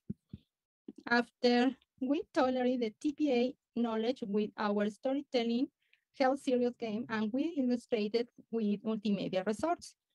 Finally, we joined everything as a TPA e-learning courses. Then we planned to test the TPA e-learning courses intervention design. Results. On day one, the intervention group had an 11 ACT-C value point average uncontrolled. And after 30 days of the TPA courses, this average increased to 22 ACT points average, which corresponded to control asthma. You can see blue line. By the contrary, control group in the red line started with 17 ACT points average, and after 13 days increases to 20 ACT points average, only 3 points more without the intervention. Conclusion: the intervention carried with TPA e-learning courses focus on CND, allow the patient and the caregiver identify the symptoms, recognize the triggers, apply the knowledge of the procedure, and make decisions about their own condition. Thank you very much. Have a good day. Excellent presentation. Thank you very much. Any questions from the public? So I have one question for you. Are there other diseases that would benefit from this technology, from the TPA e-learning? Hi, everybody. Sure, you can use this model with another kinds of chronic disease. For example, diabetes, heart illness, but we need to develop others learning object to be included for that or those illness. And my I want to continue to develop the learning object. Now I am trying to develop learning object of the COVID, because the people and the childhood doesn't understand what's the important is to prevent for the COVID. And now I am focused in COVID. Excellent, excellent, Maria. Are you, one additional question, are you planning on including these media presentations in an iPhone app or in a YouTube platform? Now, this app is for the sales, but now I am Instituto Politécnico Nacional is closed, and I couldn't to register the app, but I pray to Lord and say, in a few moments, in a few times, I register it, and I will give to the Instituto Nacional de Enfermedades Respiratorias to share with them the asthma app, and I will to continue developing the learning object, because the medical personnel don't have tools to teach the patient and their first giver to control and to prevent the illness. So I love this. I love this. I am not a doctor. I am an engineer, but I love it. I love it. Mm-hmm. Excellent, Maria. This is why this field is very multidisciplinary. And yes, it is. It's a great job you're doing. Congratulations, and we wish you the best luck. It has a big potential. Thank you, thank you. And I love it. I love it. Help you or help the medical personnel, because you have a lot of problems. You need to check the patient and the mother and the yes, consult, and you need to have time or have tools to resolve the problem and prevent the problems. Exactly. That's excellent. Excellent job. Thank you for working on this. Okay. Bye. See you. We'll continue with the next presentation. Thank you very much, Maria. Hello, my name is Daniel Martinez Ramirez, and I will talk to you about my research project, Predictive Factors of Dysautonomias in Parkinson's Disease. And this is the outline of my presentation. So we know that Parkinson's disease is the second most common neurodegenerative disorder worldwide. And it's the highest, the neurological disease with the highest growth in the last years. It's characterized with by a variety of motor and non-motor symptoms, but most importantly, we have seen that when these non-motor symptoms, such as dementia, dysautonomias, psychosis, and mood disorders are present, patients have a worse quality of life, lower functionality, increasing the risk of morbidity and mortality.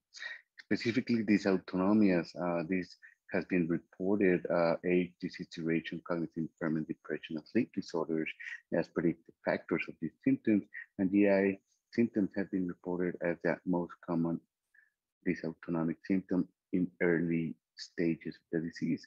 So in our research project, we want to identify factors that are associated with these symptoms in our population, and this will help us to gain better understanding of the clinical profile.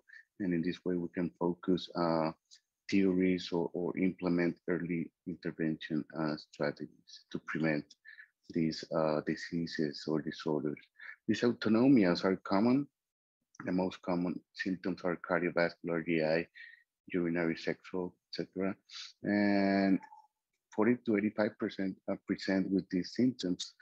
And constipation has been the GI symptom most commonly reported previously, even in a premotor stages. As we mentioned previously, when dysautonomia is present, patients have negative outcomes, and research has been mainly focused on cardiovascular and GI symptoms. So we wanted to study dysautonomias in early stages. So we used a PPMI cohort where we found that urinary symptoms were really, really common, more common than GI symptoms in early stages of the disease. And the most prevalent symptom was nocturia. So what can we say with these results? We can mention that dysautonomia are common in early stages of Parkinson's disease. Urinary and GI symptoms are prevalent and frequent. Urinary are really common, and the predictive factors that we found were fatigue, sleep disorders, impulsivity, and age. And the presence of dysautonomia seems to be associated to a more aggressive type of disease. So future perspective, we want to continue studying this type of phenotype of Parkinson's disease, collaborating with large PD cohort, and we want to study dysautonomias with sleep disorders and olfactory impairment in Parkinson's disease to see if we can distinguish PD with atypical Parkinsonisms. Thank you very much. Thank you very much, Dr. Daniel. So there's a question from the group. What are the future directions and impact of your investigation? Hello, good morning, everybody. This is Daniel Martinez from Monterrey, Mexico. So I'm really interested in dysautonomias in Parkinson's disease. I mean, we have learned that these symptoms can present early in the course of the disease. But there is another disorder that presents with very similar characteristics that is called multiple system atrophy. But nowadays, we don't have a tool to distinguish these two disorders. So my the future of this project, of this line of research, is to find a clinical predictor of multiple system atrophy. So there is a group in London that they are working on detecting olfactory impairment. And there is a theory that the patients with Parkinsonism and dysautonomias without olfactory impairment can progress to a multiple system atrophy. So that will be our next project. We want to distinguish these patients, this profile of dysautonomias and Parkinsonism. And then we are going to measure olfactory olfaction or smell. And we're going to follow them. And then we will try to see if this can be a predictor of the future progression of these two disorders. Thank you very much, Daniel. Excellent work. We'll continue with the next presentation.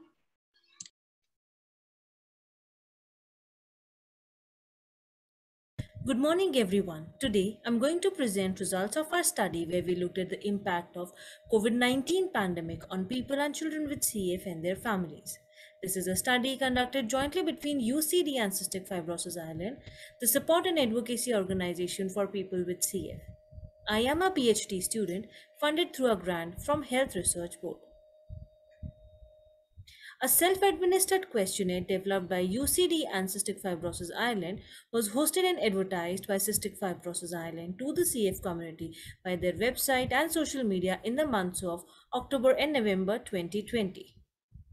The total number of participants was 242, 119 were adults with CF and 123 were parents of children with CF. Looking at the table on the top left, 47.5% of PWCF and 55% of children had visits deferred during the pandemic. Looking at the figure on the right, the majority of children had a deferral for 3 months and majority of adults had a deferral for 6 months or above. The figure below left shows the key reasons of deferral, which were fear of COVID-19 and closure of hospital unit. This slide looks at the medical care of PWCF during the first year of pandemic. The column graphs at the top row shows the numbers and the cluster bar shows the experience, from very useful to not at all useful. First, looking at the top left, online consultations were new to around half of the population and majority of them found it helpful for them.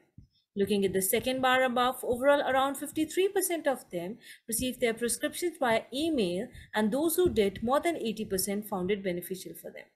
The third and the fourth bar shows that relatively smaller number of adults used online education or online physiotherapy classes, and those who did found it really helpful. This slide looks at the medical care of children with CF during the first year of pandemic. The slide is set out in the same way as the last one. First, looking at the online consultation on the children, on the top left, we can see online consultation was new and some parents found it helpful for them. Looking at the second bar above, overall around 55% of parents received their child's prescription via email, and those who did, more than 80% found it beneficial for them. The third and the fourth bars show that a smaller number of parents and children used online education and online physiotherapy classes, but those who did found it really helpful. We did not find any significant differences between adults and children with regard to consultation results. We looked at the availability of medicines and PPE and found that 13% of parents of CWCF and 30% of PWCF found it challenging to access medicines or treatments for cystic fibrosis, of whom 1 child with CF and 7 adults with CF had to stop taking medicines and had to find an alternative. We found that most were happy with the availability of PPE and use of hand sanitizers. This slide looks at the impact of COVID-19 on mental health. The graph on the left shows that 74% of adults experienced issues related to mental health during the pandemic. 71% of children with CF were deemed by their parents to have suffered issues related to mental health. Looking at the graph on the right, the key mental health issues by both adults and children were increased anxiety and stress.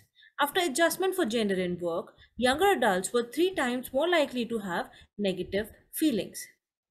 Overall, delays in hospital visits is of great concern, as routine examination is the key to early intervention in infective exacerbations or picking up of any other signs of clinical deterioration. Prescription via email was also popular. COVID-19 pandemic also had a serious impact on mental health of adults with CF, children with CF, and their parents. Finally, I would like to thank those who participated in the study, Cystic Fibrosis Island and Health Research Board.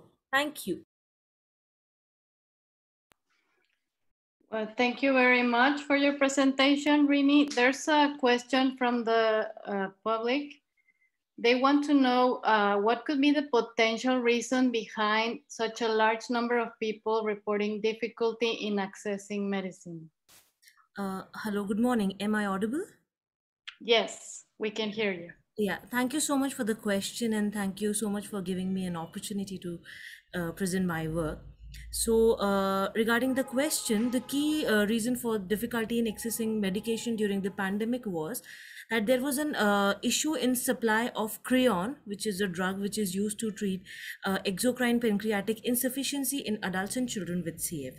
So this drug is taken with food and it helps in digestion, and the dose depends upon the amount of food eaten, the meal eaten. So for approximately 2 months, the Creon 25,000 was not available in Ireland. However, Creon 10,000 was available, and pharmacists were giving Creon 10,000 to the parents, and they were giving an advice on how to calculate the dosage. Also, as they were at home and they were cocooning, so they were at home and they were eating more frequently, and the amount of food was also more as compared to the pre-pandemic period. So that's why it was observed that that there was around 25% of increase in the need of Creon per person during the pandemic as compared to before pandemic. And also some people during the initial weeks actually of the pandemic, some people were left out and they were not they will not have access to the Creon drug. Okay, excellent work, Rini. We need to continue with the next presentation. So if you have, there are other questions from the public, please address the author directly through her poster. Thank you very much. Next presentation.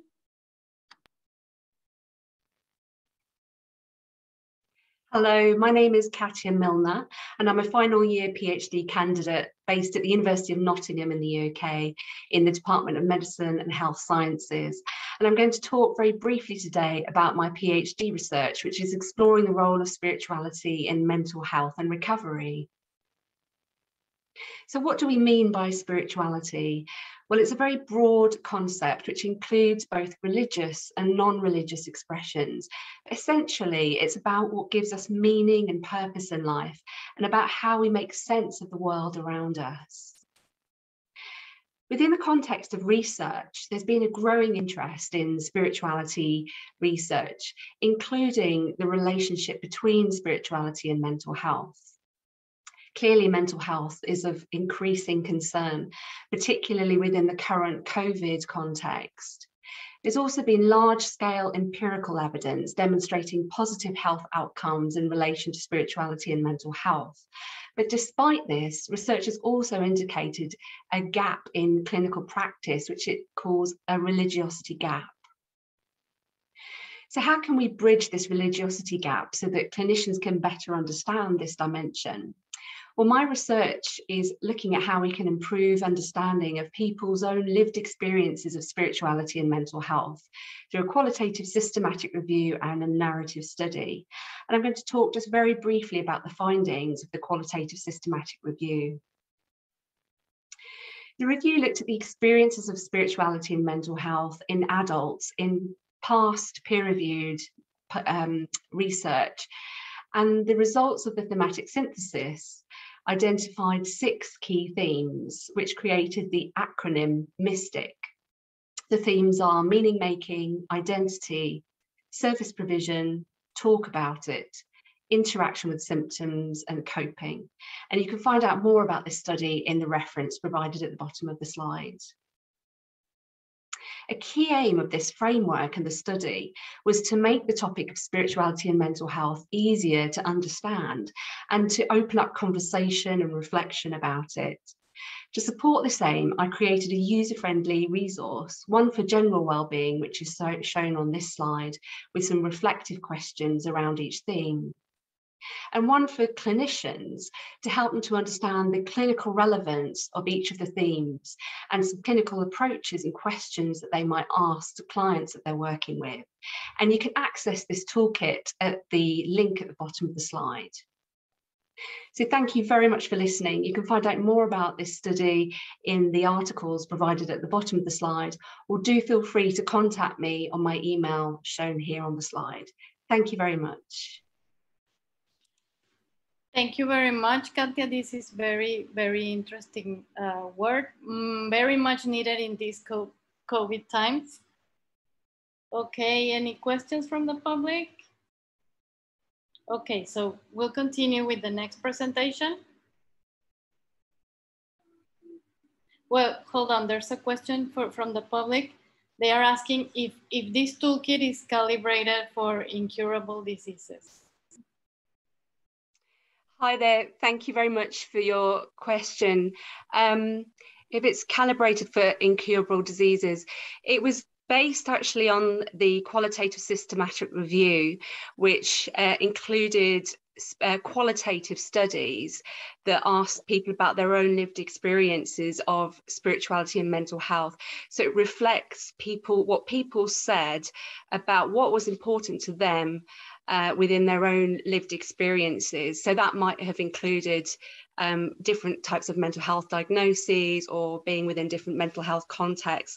So it's not specific to a particular disease or illness, but in general, within a sort of general mental health context. And it's aimed for that kind of, it helps really for it to be more accessible across different contexts, but certainly trying to refine it to different contexts and different illnesses might be some work for the future. Yeah, thank you for your question.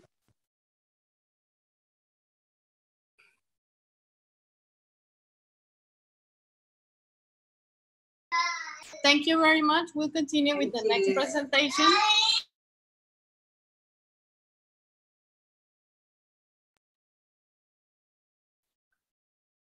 Hello, everyone. Thank you for giving me this wonderful opportunity to share my research.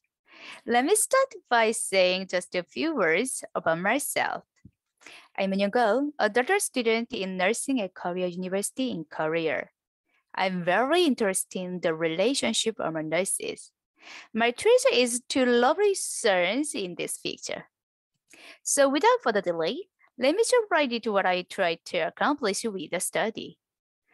During this COVID-19 pandemic, I've done a study concept analysis of a colleague solidarity that can be observable among Korean nurses who were at the front line to fight against the COVID-19. The purpose of my study was to explore the experience of colleague solidarity among nurses who cared for patients infected with COVID-19. A hybrid model method was used to investigate the dimensions, activities, and definitions of the concept. As a result, the concept of colleague solidarity among the nurses was found to have 3 dimensions with 11 activities. The 3 dimensions emerged from this analysis were interaction, motivation, and relationship. The first dimension called the interaction had 4 activities as voluntary support, mutual respect, open communication, and virtuous circle. The second dimension, named motivation, had 4 activities of collaboration, sharing sense of communion, and caring. The last dimension, relationship, had 3 activities: unity, mutually equal relationship, and comradeship. Under the overwhelming and uncertain situation of the COVID-19 pandemic, the colleague solidarity defined in my study was based on a sense of communion and calling that helped two nurses achieve a common goal by having mutually equal relationship and comradeship, and developing collaboration and sharing through voluntary support, mutual respect, open communication, and virtuous circle. Although the calling was not entirely seen or heard during the interviews with these nurses, this concept analysis showed they played a key role in sustaining the colleague solidarity and uniting its activities to work together. In conclusion, the calling made their colleague solidarity unique and different from other professionals. Thank you for listening.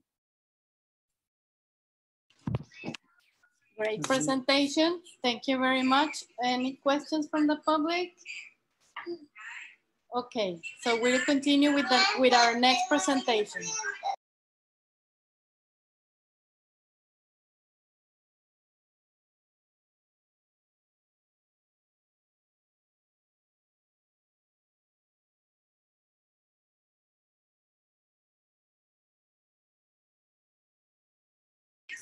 Next presentation, yes, thank you.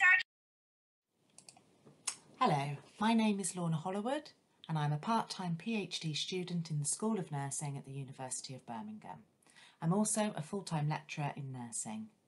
My PhD is about the experiences of the Windrush generation living in UK care homes. No one really wants to think about living in a care home, but trends show that by 2030, 2040, less than 20 years away, most people will in fact end their lives in one. The care home population are a vulnerable group. Advanced age, frailty, multimorbidities, and the increasing prevalence of dementia all contribute to this vulnerability. The impact of the COVID-19 pandemic on the care home sector has highlighted the extent of those vulnerabilities to us all, with up to 1/3 of COVID-related deaths in the first wave of the pandemic in the UK affecting care home residents. My research seeks to explore the experiences of the Windrush generation in UK care homes, a group vulnerable by their intersectionality of being care home residents and from Black, African and Caribbean backgrounds. Census data tells us that only 3% of care home residents are currently from ethnic minority backgrounds, so it's not a lot of people. But this number will increase, and it is no excuse for a complete lack of research focused on their needs. What we do know is that there are significant inequalities and disparities in the end-of-life care provision to ethnic elders. My qualitative study seeks to collate the narratives of this group to inform an evidence base for culturally competent care home provision. The study is being conducted within a criticalist philosophical framework, the Sciences framework, which will advocate for and uncover the perspectives of this marginalised group. My systematic scoping review explores the experiences of ethnic minorities in long-term care settings across the world. The results have demonstrated the importance of cultural values and beliefs in providing a focus for care planning, how we communicate with our elders and in what languages, and unsurprisingly, the importance of food in enhancing and maintaining quality of life. It has also shown that there are gaps in the evidence about end-of-life care quality outcomes, such as advanced care planning conversations, asking people about how they wish to be cared for at the end of life, and how cultural beliefs and values can be incorporated to enhance care. These gaps will be explored in my conversations with care home residents and their families, and this will inform interventions to ensure all of our elders can experience high-quality care at the end of life.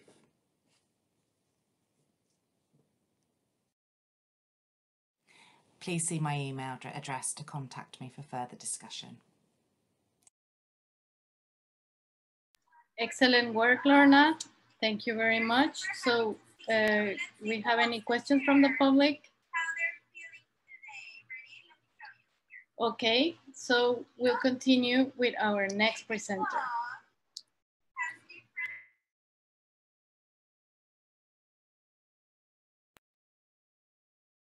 Hello everyone, I'm Bianca Rodriguez and I'm a PhD student in Health Research Methodology at McMaster University in Canada. Today I will be presenting preliminary findings from a methodological review on the outcomes reported in randomized control trials for geriatric patients with depression. Randomized control trials are considered the gold standard in assessing the effectiveness of interventions used to treat depression. However, heterogeneity in the outcomes used to measure intervention success across trials makes it challenging to compare results between studies and has limited utility for clinical decision-making. One proposed solution to addressing this heterogeneity is the development of a core outcome set that represents the minimum set of outcomes which must be reported in trials.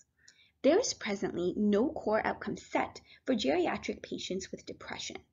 As this clinical population is unique due to the comorbidities that accompany aging, this must be considered in treatment choices and therefore reflected in the outcomes used to assess intervention effectiveness. Our objective represents the first step towards the development of a core outcome set, and we conducted a methodological review on the outcomes reported in trials of older adults aged 60 and over with a diagnosis of depression in trials published over the past 10 years. We followed similar methodology to that used by systematic reviews. We did not place restrictions on the types of interventions or comparators, and abstracted outcomes related to effectiveness. We mapped these outcomes to 5 core outcome domains, standard for other core outcome set initiatives. This screening is still ongoing. We have identified 25 studies for inclusion thus far. These 25 trials reported on 68 total outcomes, which we synthesized into 13 unique outcome terms. These 13 unique outcome terms mapped to 3 core domains: physiological clinical, life impact, and mortality survival. Resource use and adverse events were the 2 outcome domains that were left completely unexamined. The most frequently reported outcome was depressive symptom severity, as reported by 23 studies. 10 different measurement instruments were used to assess the single outcome of depressive symptom severity. Our findings suggest that there is considerable range and variability in the outcomes reported across trials, which limits the ability to translate findings into clinical practice. Furthermore, given that 2 domains were left completely unexamined, it is clear that trialists are not selecting outcomes based on what is most useful to evidence users. Finally, depressive symptom severity was assessed using 10 different measurement instruments, which creates challenges for synthesizing information across trials given the lack of content overlap among common depression scales. Thank you very much. Thank you very much, Bianca. So, any questions from the public? One of the questions that, are you planning on publishing the results of this meta-analysis with the clinical trials? Yes, so thank you so much for this question. So we are planning on publishing our methodological review when it's completed. It won't really be synthesized as a meta-analysis, it'll be synthesized as a methodological review, and we'll be mapping the outcomes reported and kind of quantifying the heterogeneity between the outcomes used across the different trials. Okay, excellent. Thank you, Bianca, very much. So next presenter, please. My name is Egita Kilishek. I'm a PhD candidate in Dr. Sheila Singh's lab at McMaster University in Ontario, Canada, and my thesis focuses on inhibiting the formation of brain metastasis with small molecules. Brain metastasis are the most common tumors of the central nervous system, most commonly spreading from primary lung, breast, and melanoma tumors. They are associated with very poor survival rates of 4 to 12 months after diagnosis, and this is largely because current therapies are inefficient at completely eradicating the cancer cells after the established brain metastasis. We in the lab receive surgically excised tumor tissue samples directly from the clinic and establish them into cell lines in vitro. We use these cell lines to model brain metastasis in vivo by injecting them into the orthotopic site of a mouse, depending on the primary tumor of origin. When we inject these cells orthotopically, the mice succumb to primary tumor burden before we're able to visualize full-blown brain tumors. However, when we analyze these brains with more sensitive methods, such as fluorescence-activated cell sorting, we see a very small population of human cells in these mouse brains, which leads us to believe that we isolate them at the pre-metastatic stage, which means they have just crossed the blood-brain barrier, but not yet had enough time to form brain metastasis. RNA sequencing tells us that pre-metastatic brain metastasis cells have a very distinct genetic profile compared to their established brain metastasis tumor counterparts. Mining this genetic profile has led us to wonder if we can target the pre-metastatic stage and prevent brain metastasis from forming altogether. There are almost 4,000 commonly deregulated genes among pre-metastatic lung, breast, and melanoma brain metastasis cells. We used this as a query signature for connectivity map analysis, which pointed us towards 6 drugs that significantly inhibit the cell viability of our brain metastasis cells in vitro. One of these drugs, drug A, affects the cell viability of lung, breast, and melanoma brain metastasis cells in vitro, but does not have any effect on our neural stem cell controls. This drug also imparts a significant survival advantage when administered to mice in vivo compared to placebo. Overall, drugs that target brain metastasis progression specifically at the pre-metastatic stage could slow or even prevent tumor formation and transform a fatal systemic disease into an eminently more treatable one. Thank you to the Singh Lab and all of its sponsors for supporting this work, and to the Doctoral Forum Student Committee for selecting me to present this talk today. Thank you. Thank you very much. So we have a question from the public. Do you have any further information on the subtype of the cell lines you employed?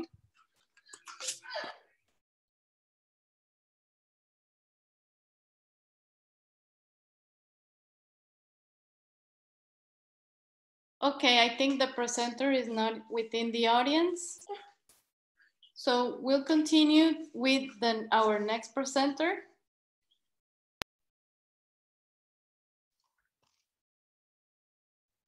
Good afternoon. My name is Lydia Mutlale, a professional nurse from South Africa. My study is on strategies to attain and retain community health nurses in the primary healthcare sector.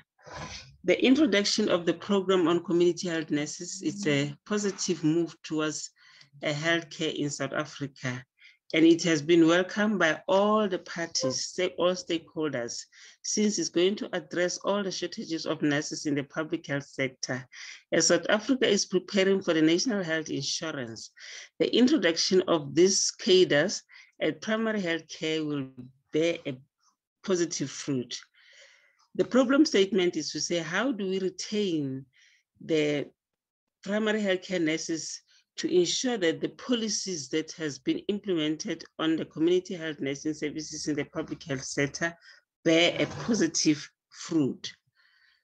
The research question is, what can be done to ensure that community health services nursing professionals stay in the primary healthcare center on completion of one-year compulsory community services? The research purpose is to develop a framework as a reference for the strategies to attain and retain community service nursing professionals in the primary healthcare services in Gauteng province in Ekurhuleni Health District. The objective of the research is to explore and describe the experiences of the community service nursing professionals working in the primary healthcare setting, to develop a conceptual framework from the results of the experiences of the community service nursing professionals, to develop and describe the strategies derived from the conceptual framework to attain and retain community service nursing professionals in the primary healthcare services. A qualitative, explorative, descriptive, and contextual research design using a phenomenological method to facilitate a systematic naturalistic inquiry was used during the research study. Sampling, a purposive sampling was used. Data was collected through in-depth phenomenological, individual, and focus group interview. Data analysis was through using Georgi and Colanzi stages of descriptive methods of data analysis. Trustworthiness, that is credibility of the study, authenticity, applicability, dependability, and transferability was adhered to. The ethical principles were adhered throughout the study by ensuring that the principles of beneficence, non-maleficence, justice, and respect for all participants were applied. The research came up with 3 to 4 themes as follows. The first theme is working environment. Participants experience overwhelmed by the number of patients that they were consulting on a daily basis, meaning that the environment was not conducive. There was a challenge of human resource challenges, shortages, physical environment. In theme 2, training and knowledge was a challenge, especially that the participants were exposed to theoretical training. So there was a need for on-site or clinical training, a need for in-service training, a need for exposure to the 3 streams of care. Team 3, the participants experienced lack of support and supervision, where as neophytes in the new nursing profession and in the clinical practice, they needed to be accompanied and to be supervised and supported. Category 4, they were also not content with the placement procedure. As you know that in South Africa, we've got 3 levels of care, that is primary health care, secondary, and tertiary. As they highlighted that some of them, they have applied to be placed at secondary, not primary health care. Hence, that's the reason they were not staying at the primary healthcare services. These are some of the codes which they shared. For example, there were too many patients to be seen. For example, they couldn't cope with the nurse-patient ratio of 60 patients per nurse. They had challenges with the integrated management of childhood illnesses, especially that at primary healthcare level, it's a nurse-based environment. Physical environment, a challenge of infrastructure where there was a lack of privacy, a challenge of lack of resources and equipments. For example, equipments like personal protective equipment, the safety and security. As you know that at primary healthcare, there would be some challenges with the communities who would attack nurses as and when there are challenges with delayed care, healthcare. Theme 2, training and gaining knowledge. They wanted to be trained on the practical issue. For example, when it comes to expanded program on immunization, they had the theory on EPI. Theirs was to say, how best can we be able to implement this theory into practice? As newly qualified professional nurses, they had limited experience and they needed to be accompanied, especially on primary health care. As I've reiterated, that is a nurse-based environment. Exposure to 3 streams, they needed to be exposed to integration, for example, not to be doing only one stream, which is maternal, child, and women's health, but to also to be able to do the acute and chronic care, and also the other programs. Team 3, lack of support and supervision. They did emphasize that they need to be orientated on the policies, protocols, and procedures for them to be abreast of the new developments and to be able to manage their patients. Some of them, they said, it hurts me. If there are mistakes, they point at me as a ComServe, meaning that as a newly qualified nurse. I don't know why. They always leave me on Friday afternoon to work alone. Those are some of the sentiments which were shared by the participants.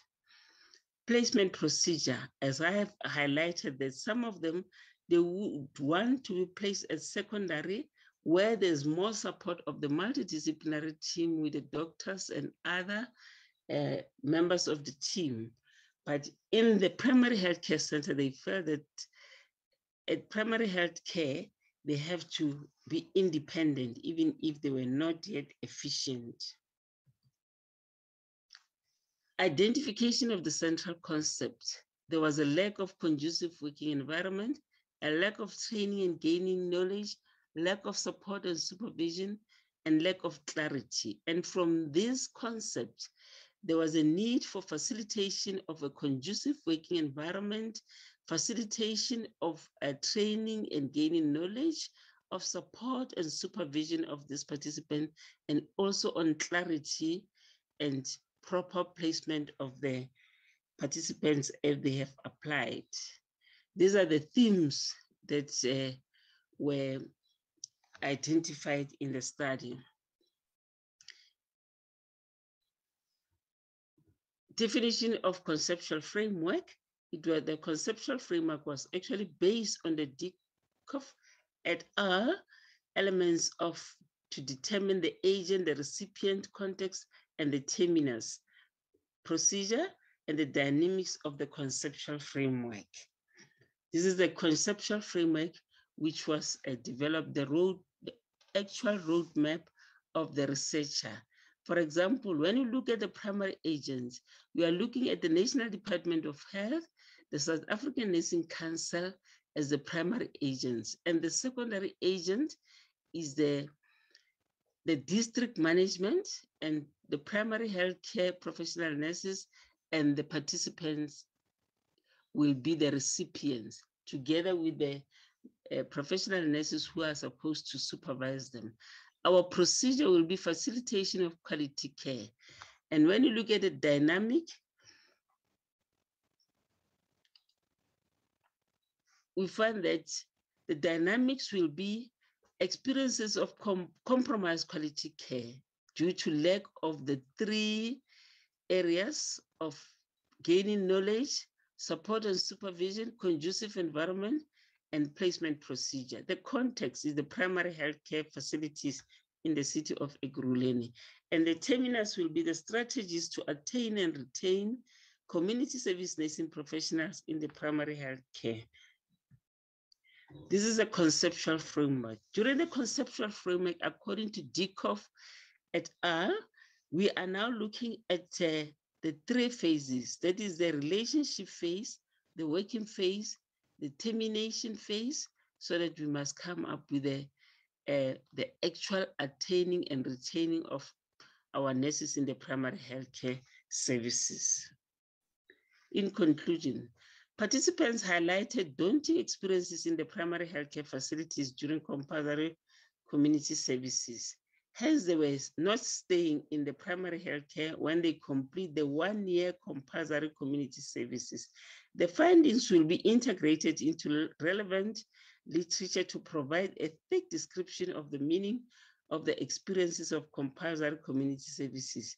It is from this meaning that the conceptual framework from the results of the experiences of the community service nursing professionals have been developed, and the strategies will be presented, which are going to assist in ensuring that we retain and attain the community service nursing professionals in the primary healthcare services on conclusion of the 1 year compulsory community services, in order for the implementation of the policy to benefit the consumers of healthcare services in South Africa. Thank you very much.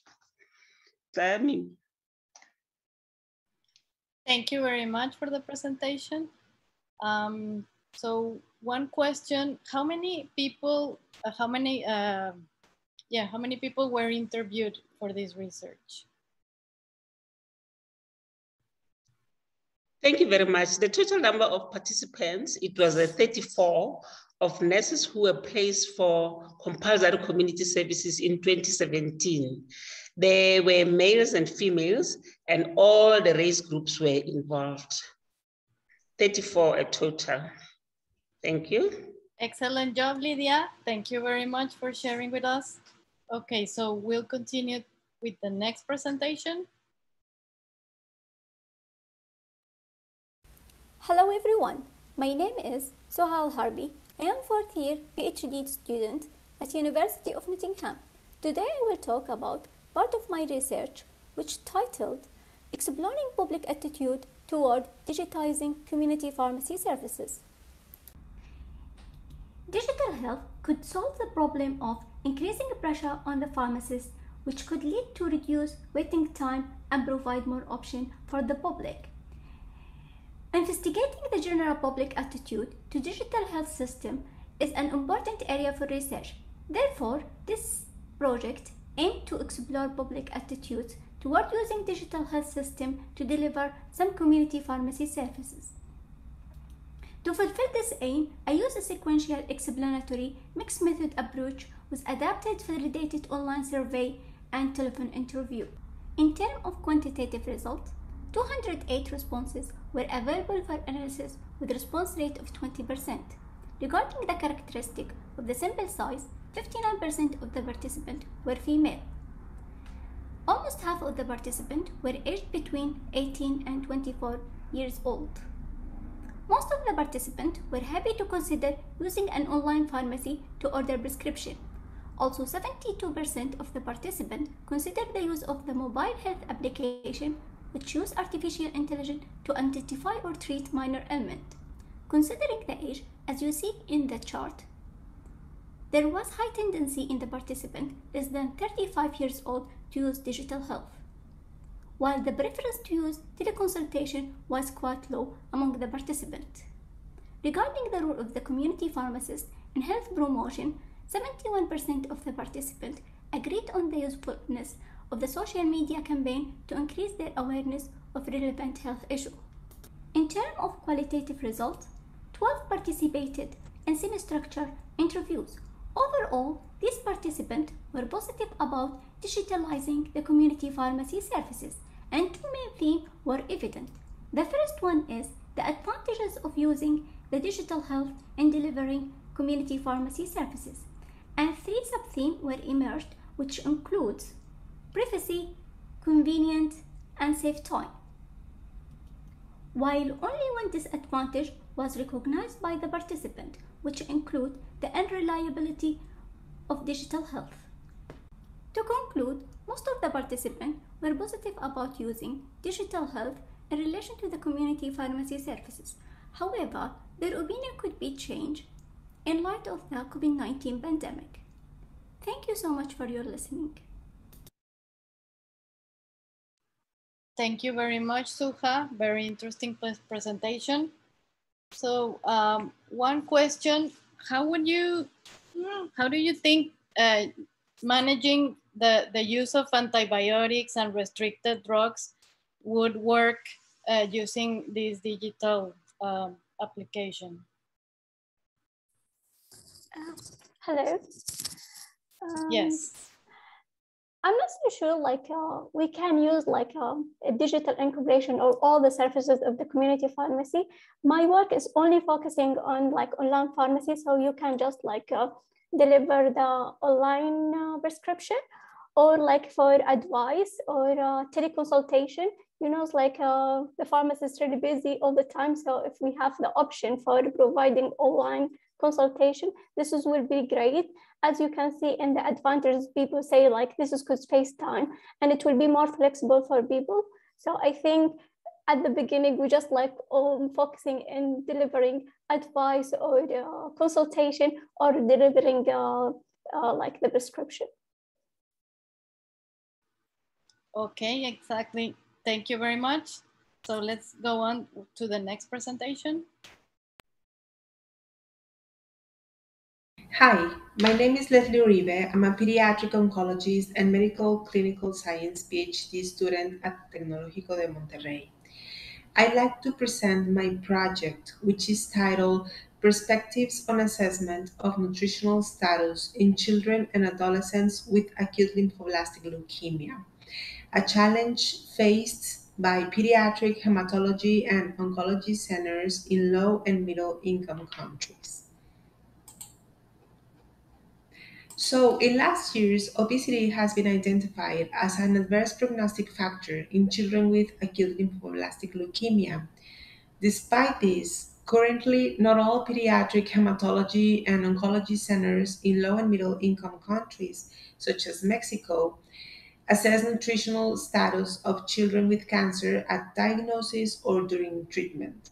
So, we studied Mexican pediatric hematologist oncologists' perceptions regarding nutritional assessment, clinical outcomes, and strategies to reduce obesity in children with ALL. So we conducted this study by using a printed survey, which was answered by 71 pediatric hematologist oncologists around our country. And the results we had regarding these three areas were the following. Regarding the area of nutritional assessment, 79% of participants stated having access to the expertise of a nutritional specialist in their workplace. Regarding clinical outcomes, all of them consider obesity as a risk factor for treatment-related toxicity, 70% for relapse, and 95% for mortality in children with ALL. And regarding strategies to reduce obesity centered around using patient and parent guidelines on nutrition, as well as pediatric hematology oncology guidelines on diagnosis, treatment, and follow-up of obesity in children with cancer. So we concluded that while subspecialists recognize the importance of obesity in clinical outcome of children with ALL, yet there is a lack of addressing nutritional status during pediatric cancer treatment in some centers.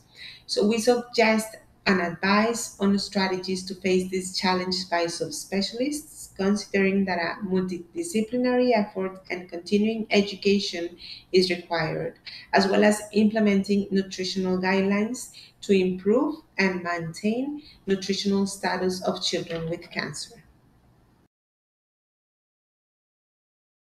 Thank you very much, Leslie. Excellent work. So one question is, are you planning on publishing the results of this research that you did?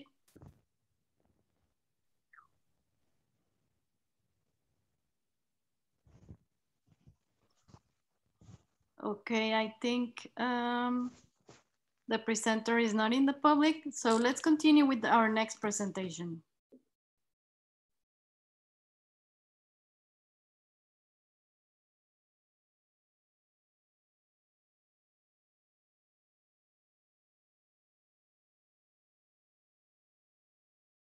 About medications after an acute myocardial infarction, or AMI. This is a lengthy process as there are often multiple new medications. Additionally, these patients are at risk of medication harm as they are often older, have multiple comorbidities, and high levels of polypharmacy.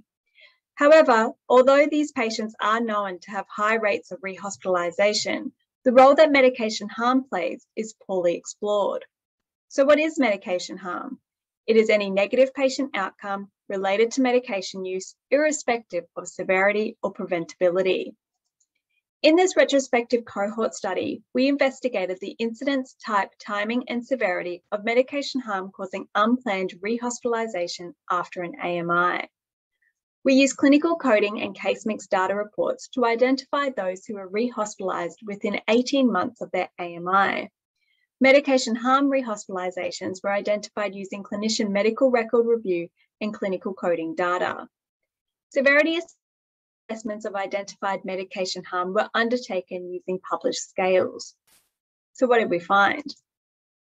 There were 1,564 patients with an index AMI admission. 418 of these were rehospitalized, and of these, 89 patients were found to have 101 medication harm events. The most common events were gastrointestinal bleeds, acute kidney injury, and hypotension. Furosemide, antiplatelets, and perindopril were the most commonly implicated medications, and this matches with the common events seen in medication harm literature. In terms of timing, there was a median time to medication harm rehospitalization of 79 days, with 75% of the events occurring by the 6-month mark. Rash, syncope, dyspnea, and gastrointestinal bleeding occurred more commonly in the first 1 to 2 months of discharge. There was a greater spread in the timeline to acute kidney injury and hypertension, and this could potentially be explained by the uptitration of antihypertensives or the prescription of diuretics for patients with subsequent heart failure. The majority of events were classified as serious, and there were 8 life-threatening events, including angioedema caused by perindopril. In conclusion, the 3 key takeaways are that approximately 1/5 of rehospitalized AMI patients experience medication harm. The first 6 months after discharge is a high-risk time for medication harm and should be the focus of harm mitigation strategies. These could include empowering patients to recognize medication harm and stringent and timely monitoring. Ultimately, this study is the first step towards enhancing medication management for our patients like Mr. MI. Thank you. Thank you very much. Excellent presentation. So one question, how would you lower this rehospitalization due to medication harm? What would be some methods to lower this percent?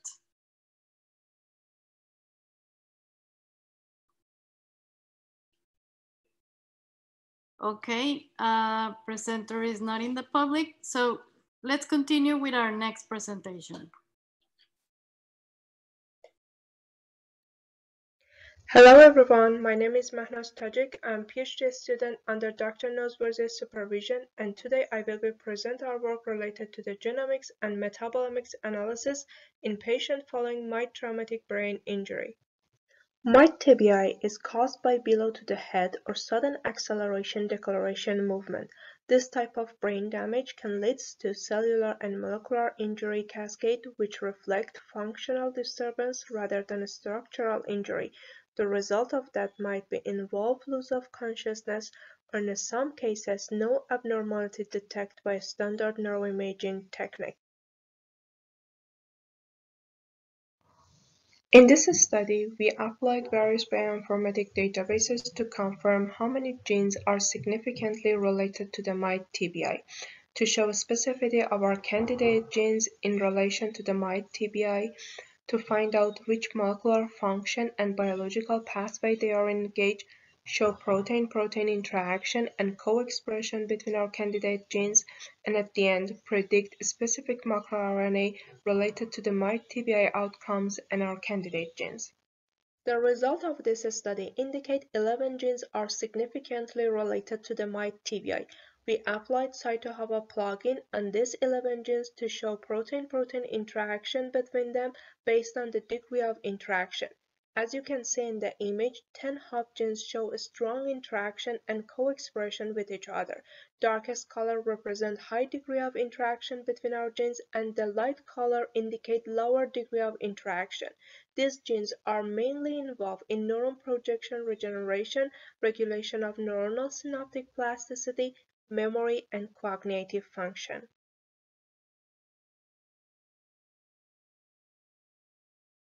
Also in this study, we predict 7 microRNA associated to mild TBI outcomes and our candidate genes. These microRNA are mainly involved in nervous system signaling, neuron projection, and cell differentiation. At the end, we hope this study can help us to better understand the severity of mild TBI and predict recovery timeline related to that. Also, we hope it can help us to design treatment guidance following mild TBI. Currently, we need MRI data and blood and urine sample to do genomics and metabolomics analysis to confirm our genetic finding, and we will be run personalized MRI analysis to identify location and severity of injury with the help of TBI Finder.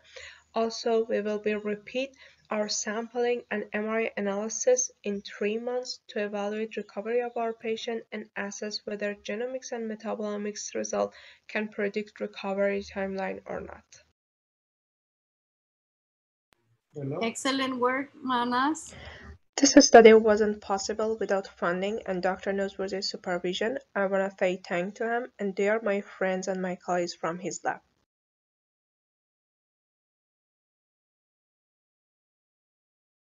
Excellent work, Manas.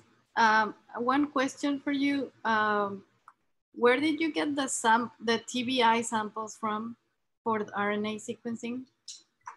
Thank you so much for inviting us to present in this excellent conference.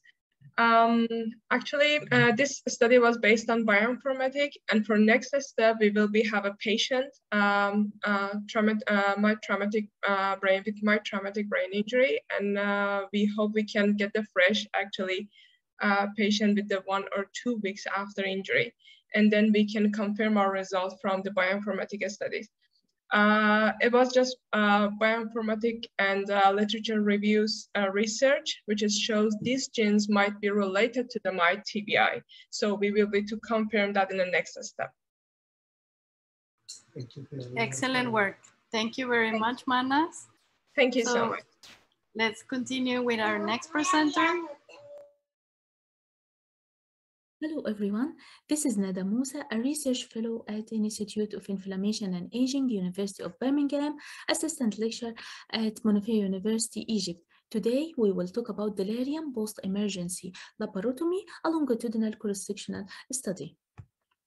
So what is delirium? Delirium is a neurobehavioral syndrome. The patient presents to us with acute confusion, inattention, disorganized thinking, fluctuation in his mental state. Delirium is a medical emergency and it's related to underlying diseases, trauma, operations, and some medication, and is associated with longer hospital stay and high mortality. In our study, we focused on post-operative delirium. We aimed in our work to investigate the incidence and risk factor of post-operative delirium and also outcome associated with it. We did that both prospectively and retrospectively. We recruited patients who are aging 65 years or more who underwent emergency laparotomy operation at Queen Elizabeth Hospital, and those patients registered in National Emergency Laparotomy Audit Database.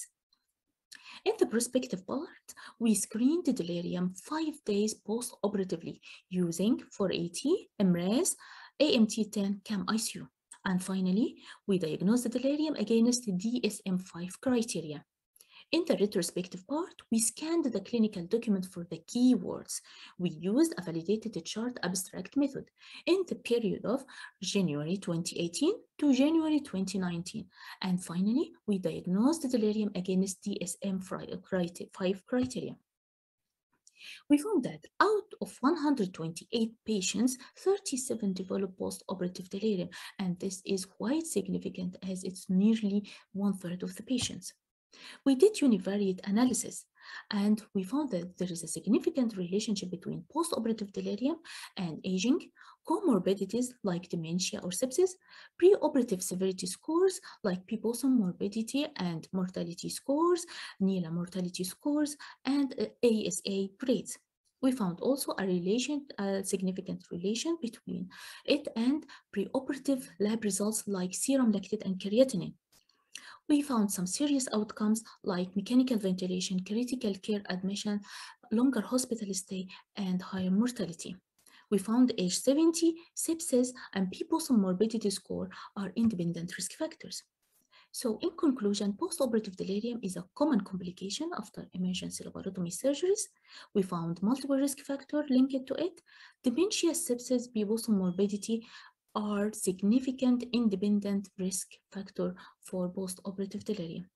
Thank you very much. And any question, please.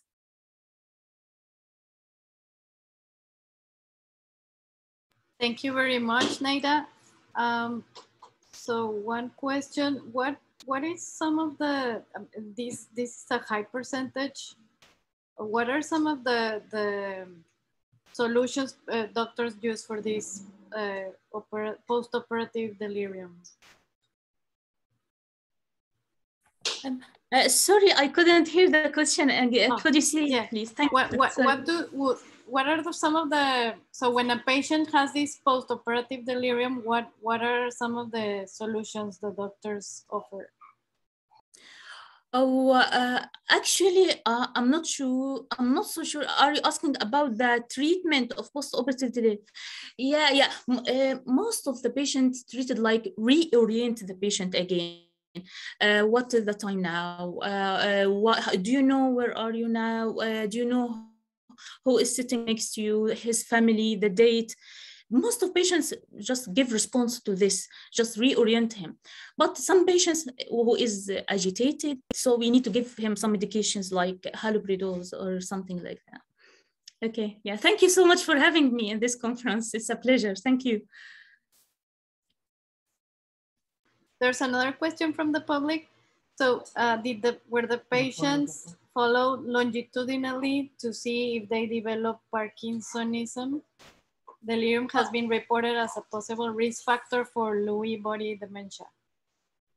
Oh, this is really interesting question. Yeah, but in our study, we didn't follow the patient after the study so much. We just follow him for 5 days post-operatively and follow the mortality rate for 30 days. But we didn't follow any cognitive, but it's really interesting. Yeah, it's really interesting. We could think about that. Yeah. Yeah, thank you so much for this question. Thank you. Okay, great work. Thank you very much, Naida. So we'll start with our next presenter. Hi, my name is Dana from the University of Queensland, and I'm going to talk today about using brain imaging and machine learning to explore potential biomarkers for dementia and Parkinson's disease. 80% of people living with Parkinson's disease will at some point develop dementia. However, we're not sure why some seem to decline in cognition faster than others. One theory is the dual syndrome hypothesis, which proposes that there are 2 cognitive syndromes of Parkinson's disease related to dysfunction of the frontal or posterior regions of the brain. The frontal syndrome presents with deficits in executive function and attention, whereas the posterior syndrome presents with deficits in memory and visuospatial function. And it's the posterior syndrome that's predicted to decline more rapidly than the frontal syndrome in terms of cognitive ability.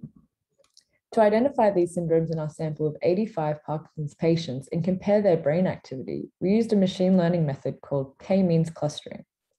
We entered everyone's data from 10 frontal and posterior variables into the clustering algorithm, which then told us whether each patient was either frontally impaired, posterior impaired, not impaired at all, or globally impaired on almost everything. This allowed us to avoid using arbitrary cutoffs for cognitive measures to identify the subtypes and derive completely data-driven groups. Given that there was existing brain imaging data for a subset of these patients, we then explored differences between the posterior group, remember that's the at-risk group at risk of imminent dementia, and the cognitively intact group to see if we could identify any neuroimaging biomarkers for the at-risk group. Through analyzing the resting state functional magnetic resonance imaging data, which just looks at brain activity at rest, we found that the posterior cortical group demonstrated weaker connectivity between the right hippocampus and the right anterior temporal fusiform cortex at rest compared to the cognitively intact group. It's important to acknowledge the limited sample size of the data set and mention that we were unable to compare the posterior group to the frontal syndrome due to limited numbers in the frontal group. However, this finding is nonetheless interesting because if you look at the role of the fusiform cortex, it appears to be involved in not only episodic memory, but also semantic and visuospatial memory. And if we look distinctly at the measures that the posterior cortical syndrome were impaired in, we can see marked differences in each of these three memory processes. Like any interesting finding, the results leave more questions than they have answered. For example, what's the role of the fusiform gyrus and its connectivity to the hippocampus in the development of dementia and Parkinson's? Well, moving forward, we're planning to look further into this potential biomarker using larger longitudinal data sets with the hopes of developing a powerful and clinically useful tool for identifying dementia risk in Parkinson's disease. Thanks for your time, and please get in touch if you have any questions.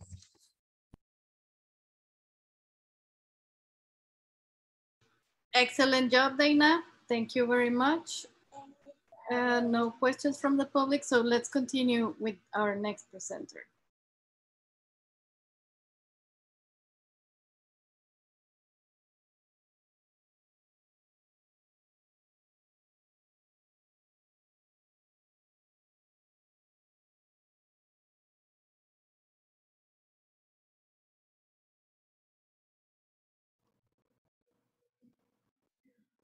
Thank you very much to all the participants and Dr. Cuevas for moderating this session. We're coming up to the last part of the program. This has been a very interesting year and, well, year and a half, almost 2 years, a challenge for everyone. And we want to know in particular what has happened with doctoral students and professors that are with us here today.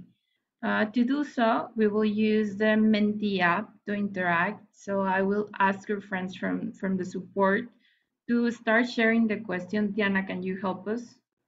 So you can point out your device to this QR code, or you can enter the website menti.com and type out these codes 36697926.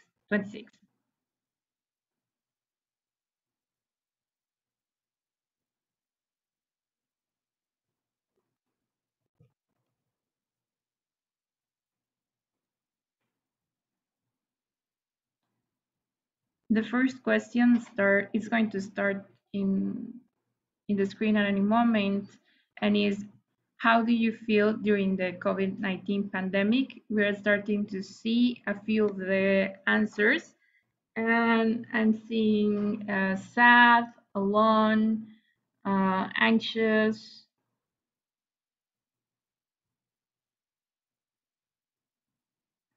I'm also seeing exhausted, tired,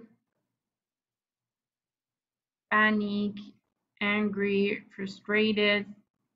I can relate definitely to those more than one. We have already 8 people participating. I will invite all of you to go into the Menti app. It's in menti.com, and you can use the code 36697926. Let down. A new one is upset. The other one unproductive, locked, alone,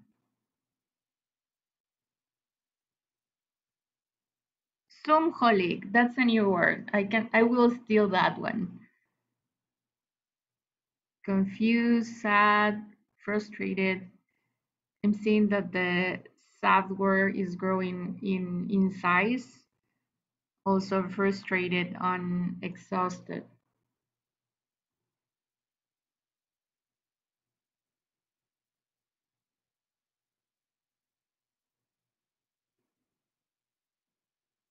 Diana, can you move up for the next question, please?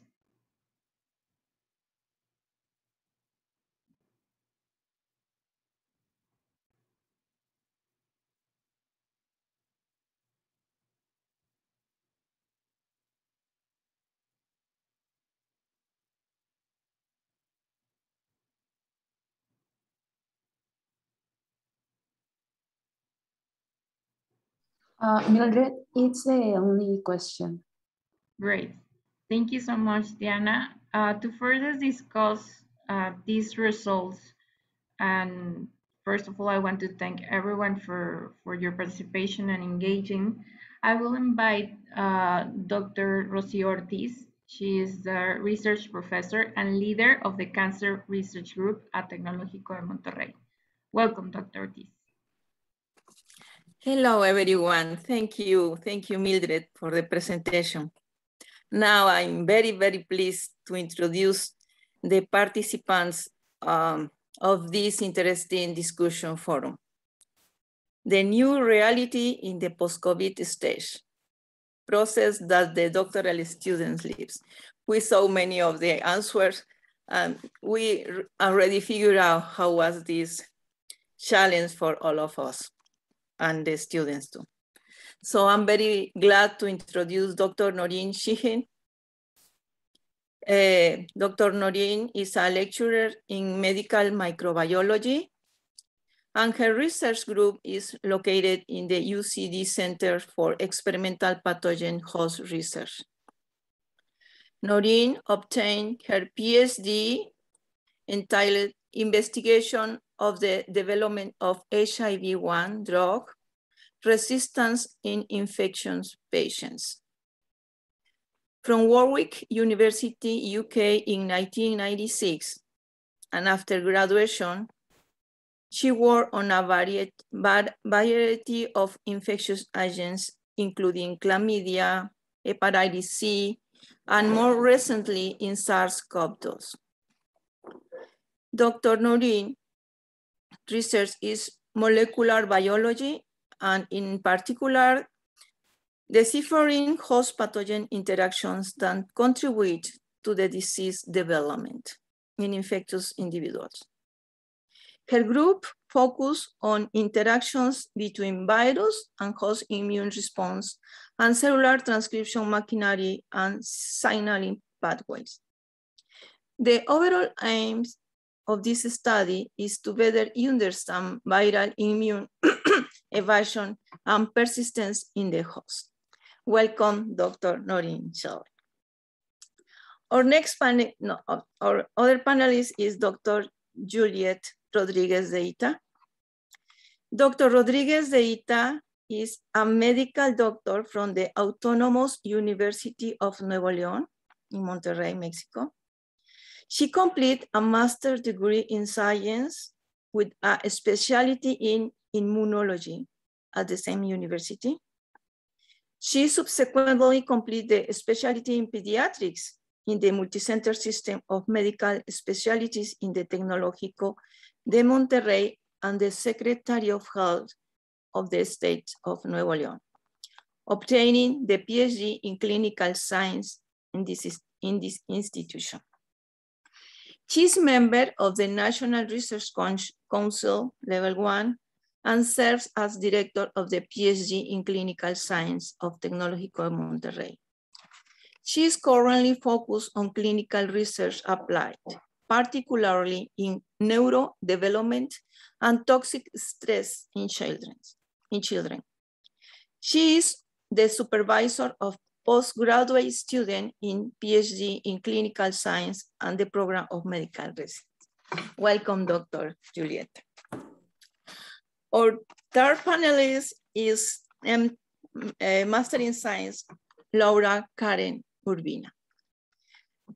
Laura is a fourth-year PhD student in biomedical science at Tecnológico de Monterrey, our institution here in Mexico. And for her doctoral research, she has been working in DNA genes, DNA repair genes mechanisms, and in young women with breast cancer. Actually, she holds a Master in Science in Biomedical Biotechnology from Universidad Politécnica de Valencia, Spain, and a Bachelor's in Science in Clinical Biochemistry. Her expertise and interests of Laura include cell culture, clinical analysis, and DNA repair mechanisms, cancer, and molecular biology. Her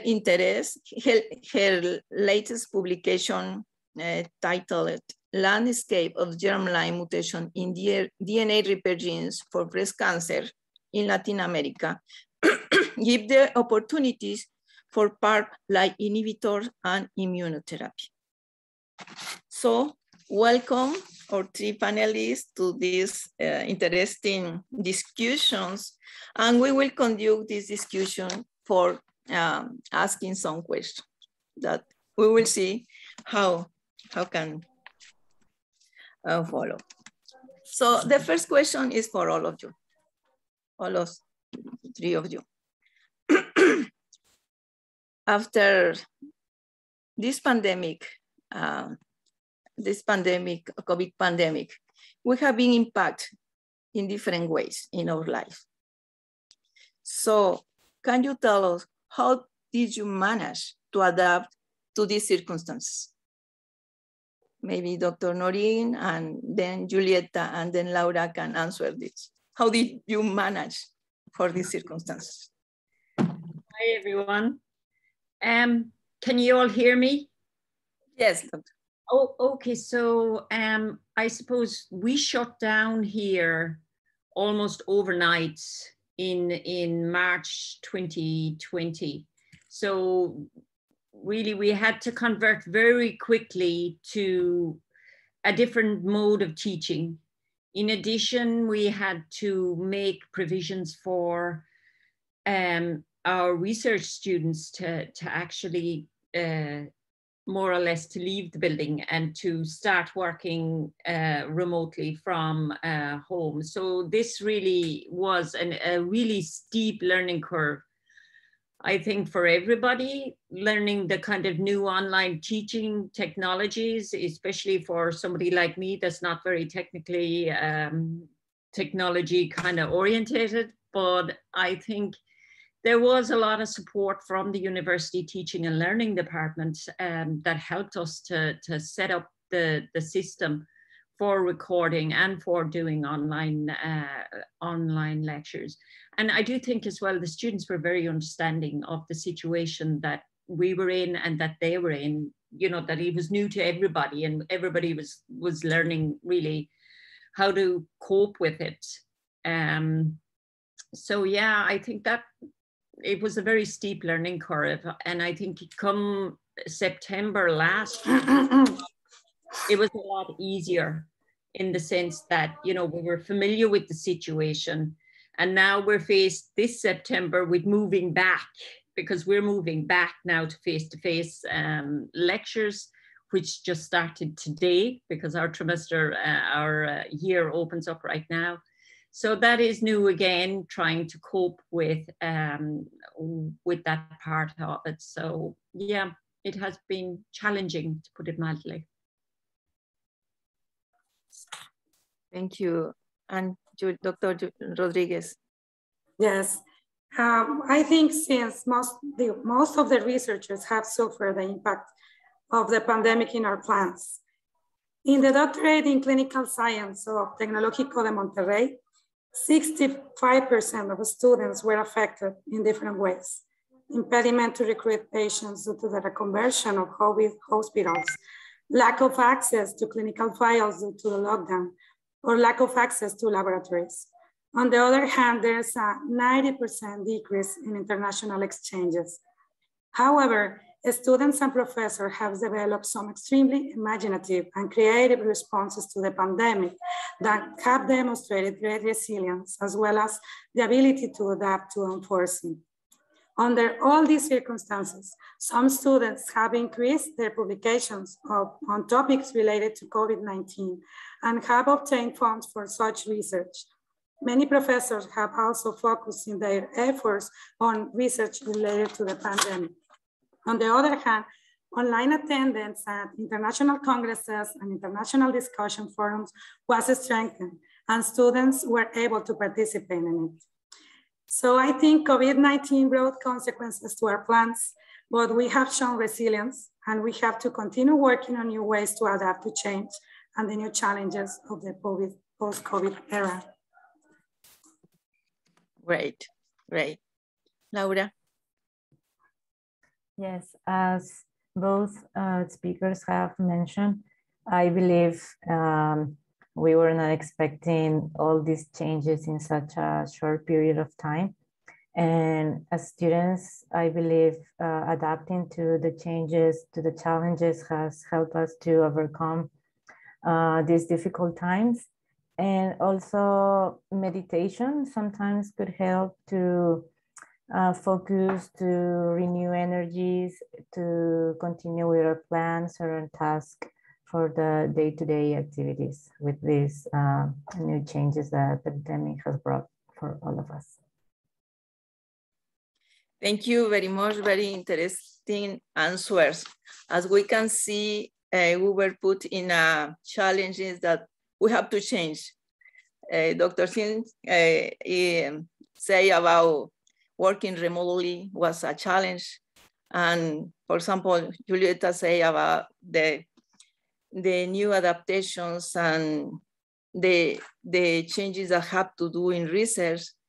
And interesting, Laura, that you say that meditation and adapting was the main challenge. So as we can see, we were in front of the changes and we adapt to that in different ways.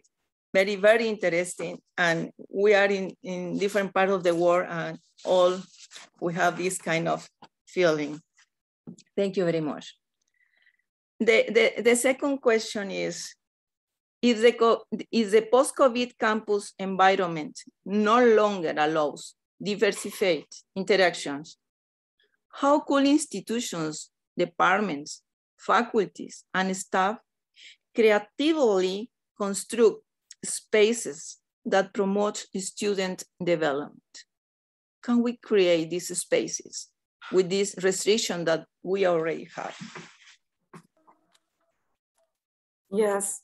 In the years of PhD studies, Dr. Rocio, some of the most valuable learning occurred outside the academic classroom, in our daily interactions with faculty and peers, especially in intimate research team setting.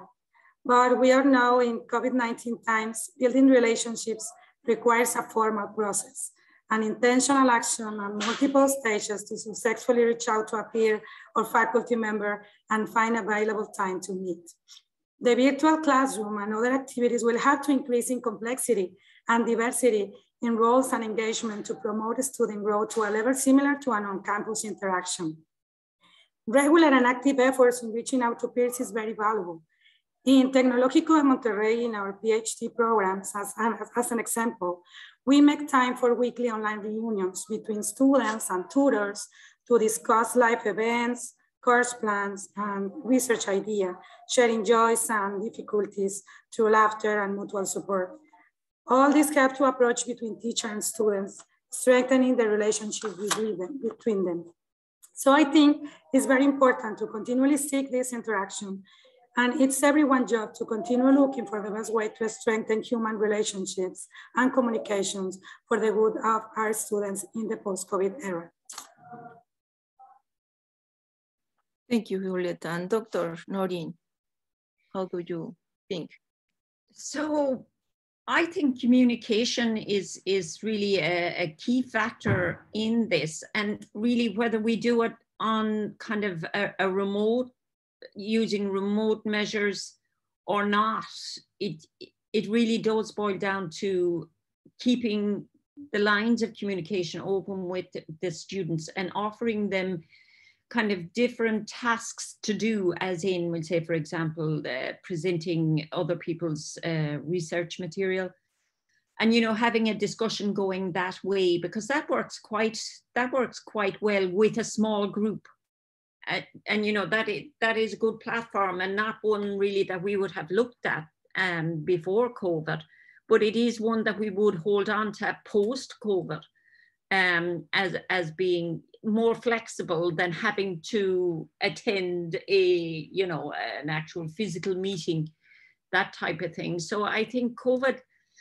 has given us kind of new ideas as to how we can do research and how we can help students with their research and with their write-ups and with their preparations for various meetings and so on, using different platforms.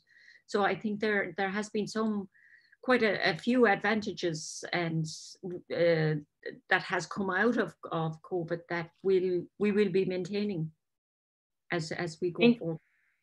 Yes, we have in common that we think we have to favor the communication with different tasks and discussions and flexibility. These words have been frequently flexibility, because now we have different situations the students have in different places, not in the same room, not looking for the same situation in the environment. So maybe they have someone sick at home or different situation that we have to challenge, and we have to be clear in these different environments that our students and faculty have. Thank you very much. For Laura, I have this question for Laura, mainly, but all of you can answer, of course. Laura, did your plans change due to the COVID-19?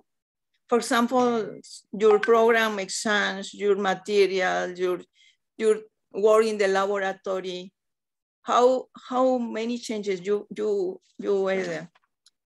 have during this time? Well, yes, I believe I'm not the only one as a doctoral student who suffer from these changes, but mainly when the lockdown was taking place, we had to redesign our study experiments. The timelines were also an issue, but I think being creative and thinking about other options to complete the task and the study program that we are following is a good strategy. And we're still working on it and finding new solutions to complete the doctoral program. But the program has to be complete. That's another point. We cannot stop it. And Dr. Rodriguez and Dr. Norin, do you have some strategies that have worked in laboratories or classroom to get ahead in these circumstances? Some specific changes that you made for this? Well, I think strategies to maintain the integrity of ongoing studies, including patient follow-up, safety assessment, and continuation of investigational products, have included a shift to telemedicine, remote safety laboratory monitoring, and shipping investigational products to study subjects. Unique issues that face the research community include maintenance of infrastructure, funding, completion of studies in the predetermined timeframe, and the need to reprogram career path timelines. Real-world databases, biomarker and long-term follow-up studies, and research involves special groups like me with children are likely to face unique challenges. But I think the implementation of telemedicine has been dramatically accelerated and will serve as a backbone for the future of clinical research. So I think as we move forward, innovation in clinical trial design will be essential for conducting optimized clinical research in the post-COVID era. Dr. Norin. Well, I think one of the main problems that we are encountering here now is actually obtaining reagents. There really does seem to be a real slowdown in us being able to get, because I work in my lab is kind of wet lab, actually getting the reagents in. And I think that is really impeding the progress of some of the PhD students in their in their work. Now, that was not something that we had expected to be such a problem, but it certainly seems to be. So, like from a wet lab point of view, I guess the pandemic meant that the students were no longer able to do their experiments in the lab for at least maybe 4 or 5 months.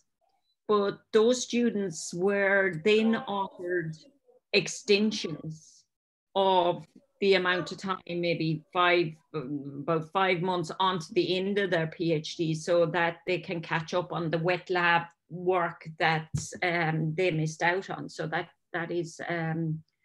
going to be very helpful to them going forward. Interesting, very interesting, because we face the same problem for all kinds of reagents. For COVID diagnostic reagent, for example, was very difficult for, but in general, all the importation and exportations changing a lot. They were very slow now, very difficult. Yeah, it's a key and interesting point. And about the telemedicine, Dr. Rodriguez, is good, but what about students for surgery or for some other practice that they need practice? They really need to work with hands.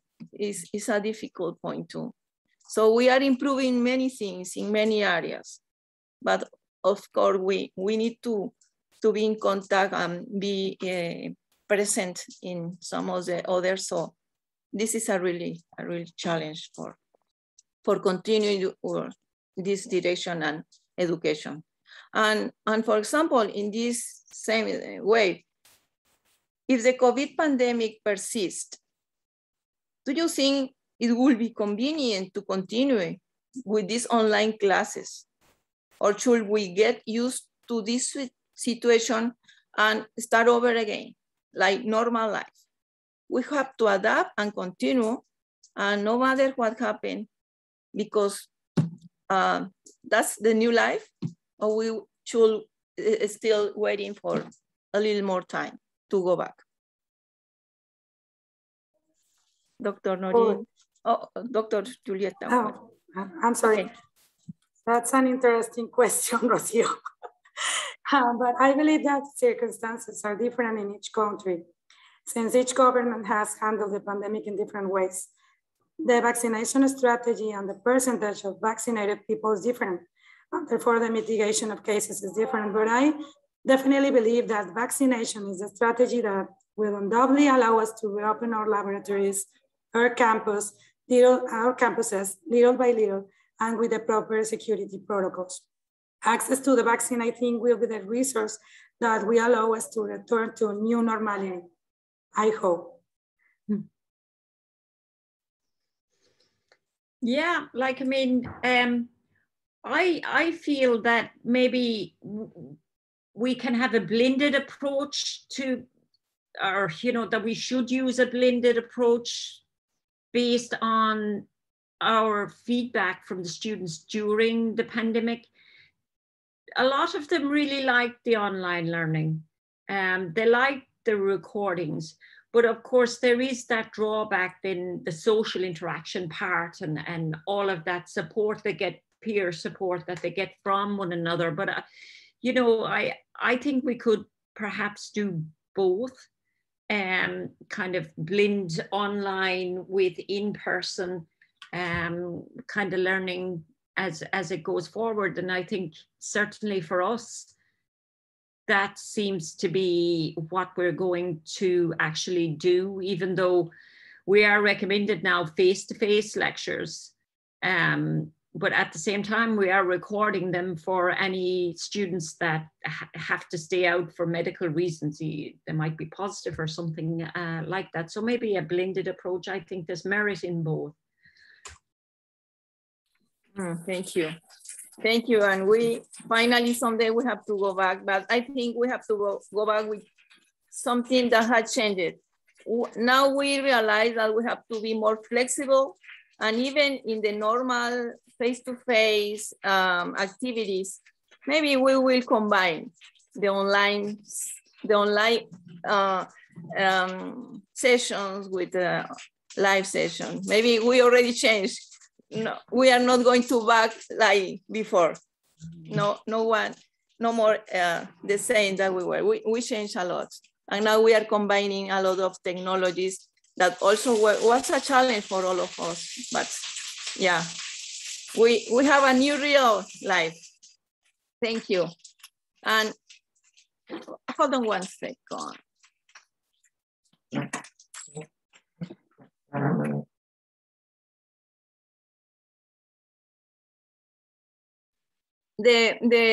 The next questions is for all of you. The COVID-19 pandemic has changed us in every way, but maybe some benefits and adversities have you found by conducting online classes. But do you think that this has delayed the learning? Is not enough all the information that we give online? I would like to hear the answer from all of you. Also Laura as students.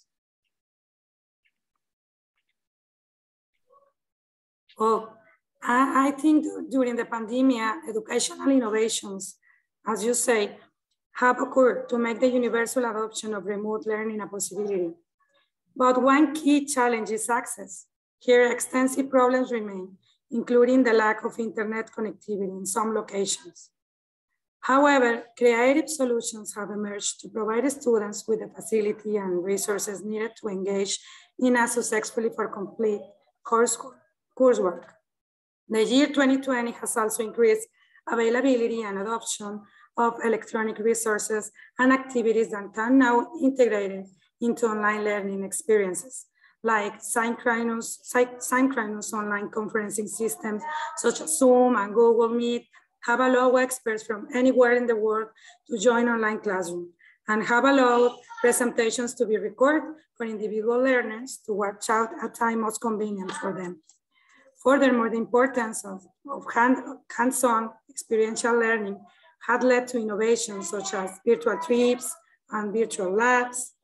Therefore, I believe that online education has completely changed the way of educating and will be adopted in future without a doubt. I think that. What do you think is the light? The quality is the same?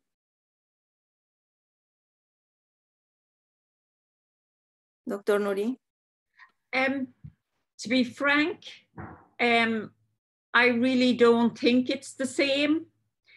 I think there's nothing like face-to-face teaching and learning for students that you can really get a discussion going in a classroom situation that you will never get going online, even though you might encourage them to do that. It just is not the same, and you probably won't get the same participation either with the online thing, because people get really jaded and tired of looking at a screen all day long. It's been really tough, I think, on students, and really a lot of isolation and being cut off from their friends is very difficult. But then along with that, the online teaching, it offers a lot of opportunities as well.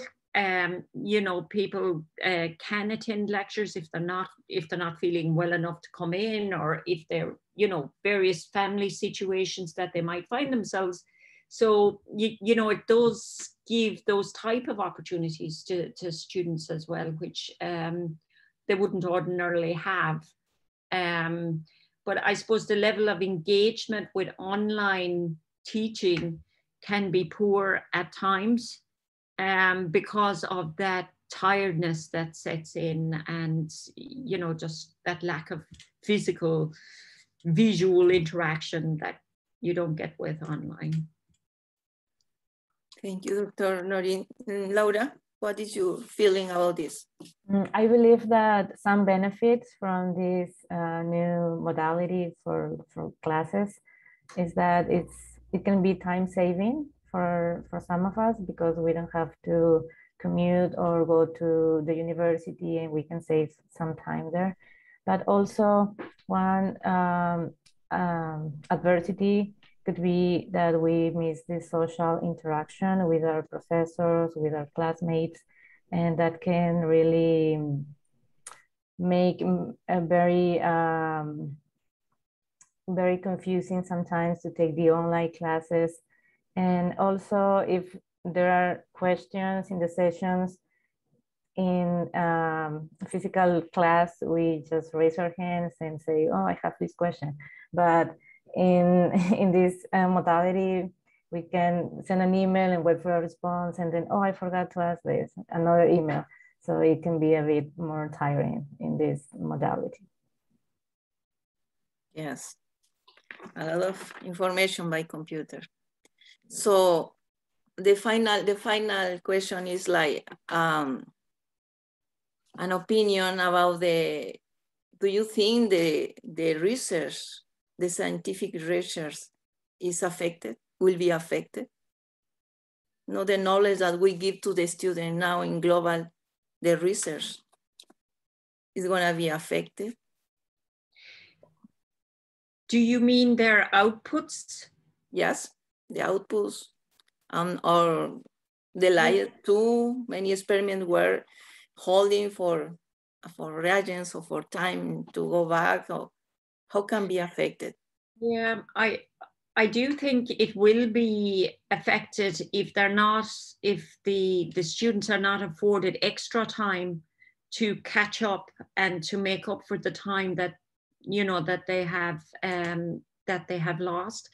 But having said that, it's given some students the opportunity, we'll say, to work on topics that they wouldn't normally have worked on.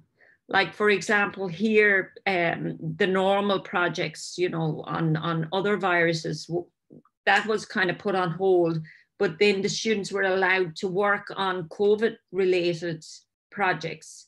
So they got kind of different experience, even though that cannot go forward for their PhDs, but they did gain experience that they probably were not expecting, and that they may very well be able to apply that to their own projects when, you know, when everything gets back up and running. So,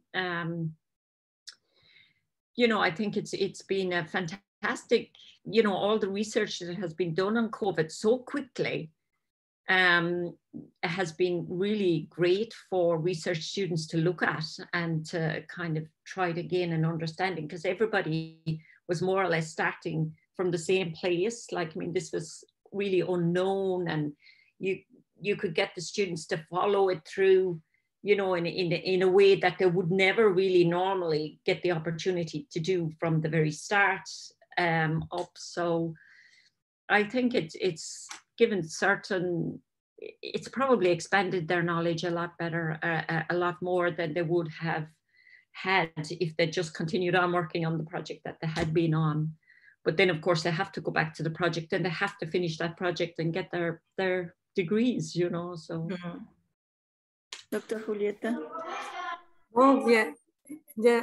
I think in particularly in clinical research, we need to rethink our research strategy, including shift to another project, or another, in this time, focus on coronavirus disease research, maybe. So I think it's very hard to us, but we need to start for looking for new ways to rethink our research strategy. Yes, thank you very much for this opinion. Maybe in the area of microbiology, infectology, there's plenty of information that we couldn't imagine how much information we are learning and having now. But yes, maybe rethinking in other areas or in other projects, or how conduct the other projects and go back, as you say, Dr. Norin, and take our activities and rethinking in these all activities that we will do. Thank you very much. We're very interested in these opinions from different countries, and maybe some experience are in common, and we are challenging so many changes, and we are able to pursue for this. So finally, I want to thank Dr. Rodriguez, Dr. Norin, and finally, the doctoral student Laura Urbina will share with us her experience as a doctoral student during this post-COVID stage. So it's like a reflection about this. Thank you, Laura. Thank you, Dr. Ortiz. I believe that we all have struggled within this period of time, especially as doctoral students. We have faced many challenges, and we are also thinking about new ways to overcome these things to continue and complete our study courses. So I think one challenge that we may have faced is that we need to be physically present in our laboratories and hospitals, in contrary to other disciplines that it can be a bit different. So this has been a challenge for us to continue with our experiments mainly. Also, I think that the way of interaction has been a challenge because many of us were used to a face-to-face interaction, and going to the virtual platforms has not been accepted equally to all students. Some may have struggled a bit more than others. And also, I believe it's important to continue with communication and information with our supervisors, with our thesis directors, with our classmates, to have a good understanding of this new reality.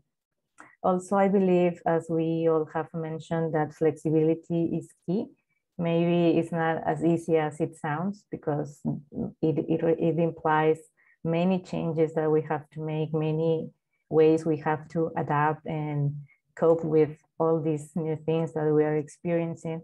But it also makes us to be more creative, to come up with new solutions or alternatives to complete with our programs and our experiments as well. And also, I believe it's important to recognize our institutions, such as Tecnológico de Monterrey, that has provided us with the tools, the spaces, the guidelines, and health protocols, so we can continue with our studies, even though we're living in these difficult times. And well, as a conclusion, I would say that it is important for us as doctoral students to manage our expectations. It may not be the same as before these new times. And also we should celebrate our small achievements, not only the big ones, so it can give us more a positive outlook for everyday activities. And something that is really important also is that we take care of our mental health, because without it, it can be really hard to continue with our study programs. And also, I believe it's important to ask for help. Maybe we're not really used to do that, or to be open to new areas of work, such as Dr. Norin mentioned, but everyone is willing to help us if we ask for help. And thank you for your attention. Thank you, thank you. Thank you, Laura. This round was very interesting. And in the Menti activity that Mildred put in the session, nobody said I was positive or happy or I enjoy. So we should learn to enjoy our new life, and thinking that we have to be happy in this matter of way, and that's it. This is what we have, as people say, this is what we have. So we should enjoy too, and be more positive for this situation. Maybe this is the situation that we will see for more months or more, at least 1 year. So I desire for all of you happiness, healthy, and thank you very much for letting me conduct this round. Very, very creative, very nice. Thank you. Tecnológico Monterrey. Thank you very much, Dr. Ortiz, and to all of our panelists. You did a wonderful job. I want to invite everyone to go into the platform again and visit the posters. You can interact with them and send out comments to the authors. A strength of this virtual forum is that the forum doesn't finish when we close the Zoom call. This platform is yours, and I will invite you to make the most out of it. We are arriving to a highly awaited part of the program, as we are about to announce the doctoral student presentation that will receive the award as best presentations. I know it was a hard process and that the advisory committee had a very hard time selecting one of the projects because the quality was amazing. So without further ado, we would like to congratulate Kagiso Prince Tukisi with the project development of a scope of practice for advanced midwife and neonatal nursing specialists in South Africa. Congratulations to everyone. Well, I have to say that I have kind of mixed feelings now, as I'm really excited about the discussions that we have shared today and about what comes next as we aim to build and continue expanding research, but I'm really sad because this is about to finish. So thank you very much for joining us today. It has been a little close to 4 hours of pure learning, sharing, and joy. I hope to be able to meet you all in person in the next Doctoral Student Forum, but please enjoy the rest of the U21 meeting. And please stay in touch. Thank you. Gracias. Thank you. Thank you for all of you. Bye. Bye.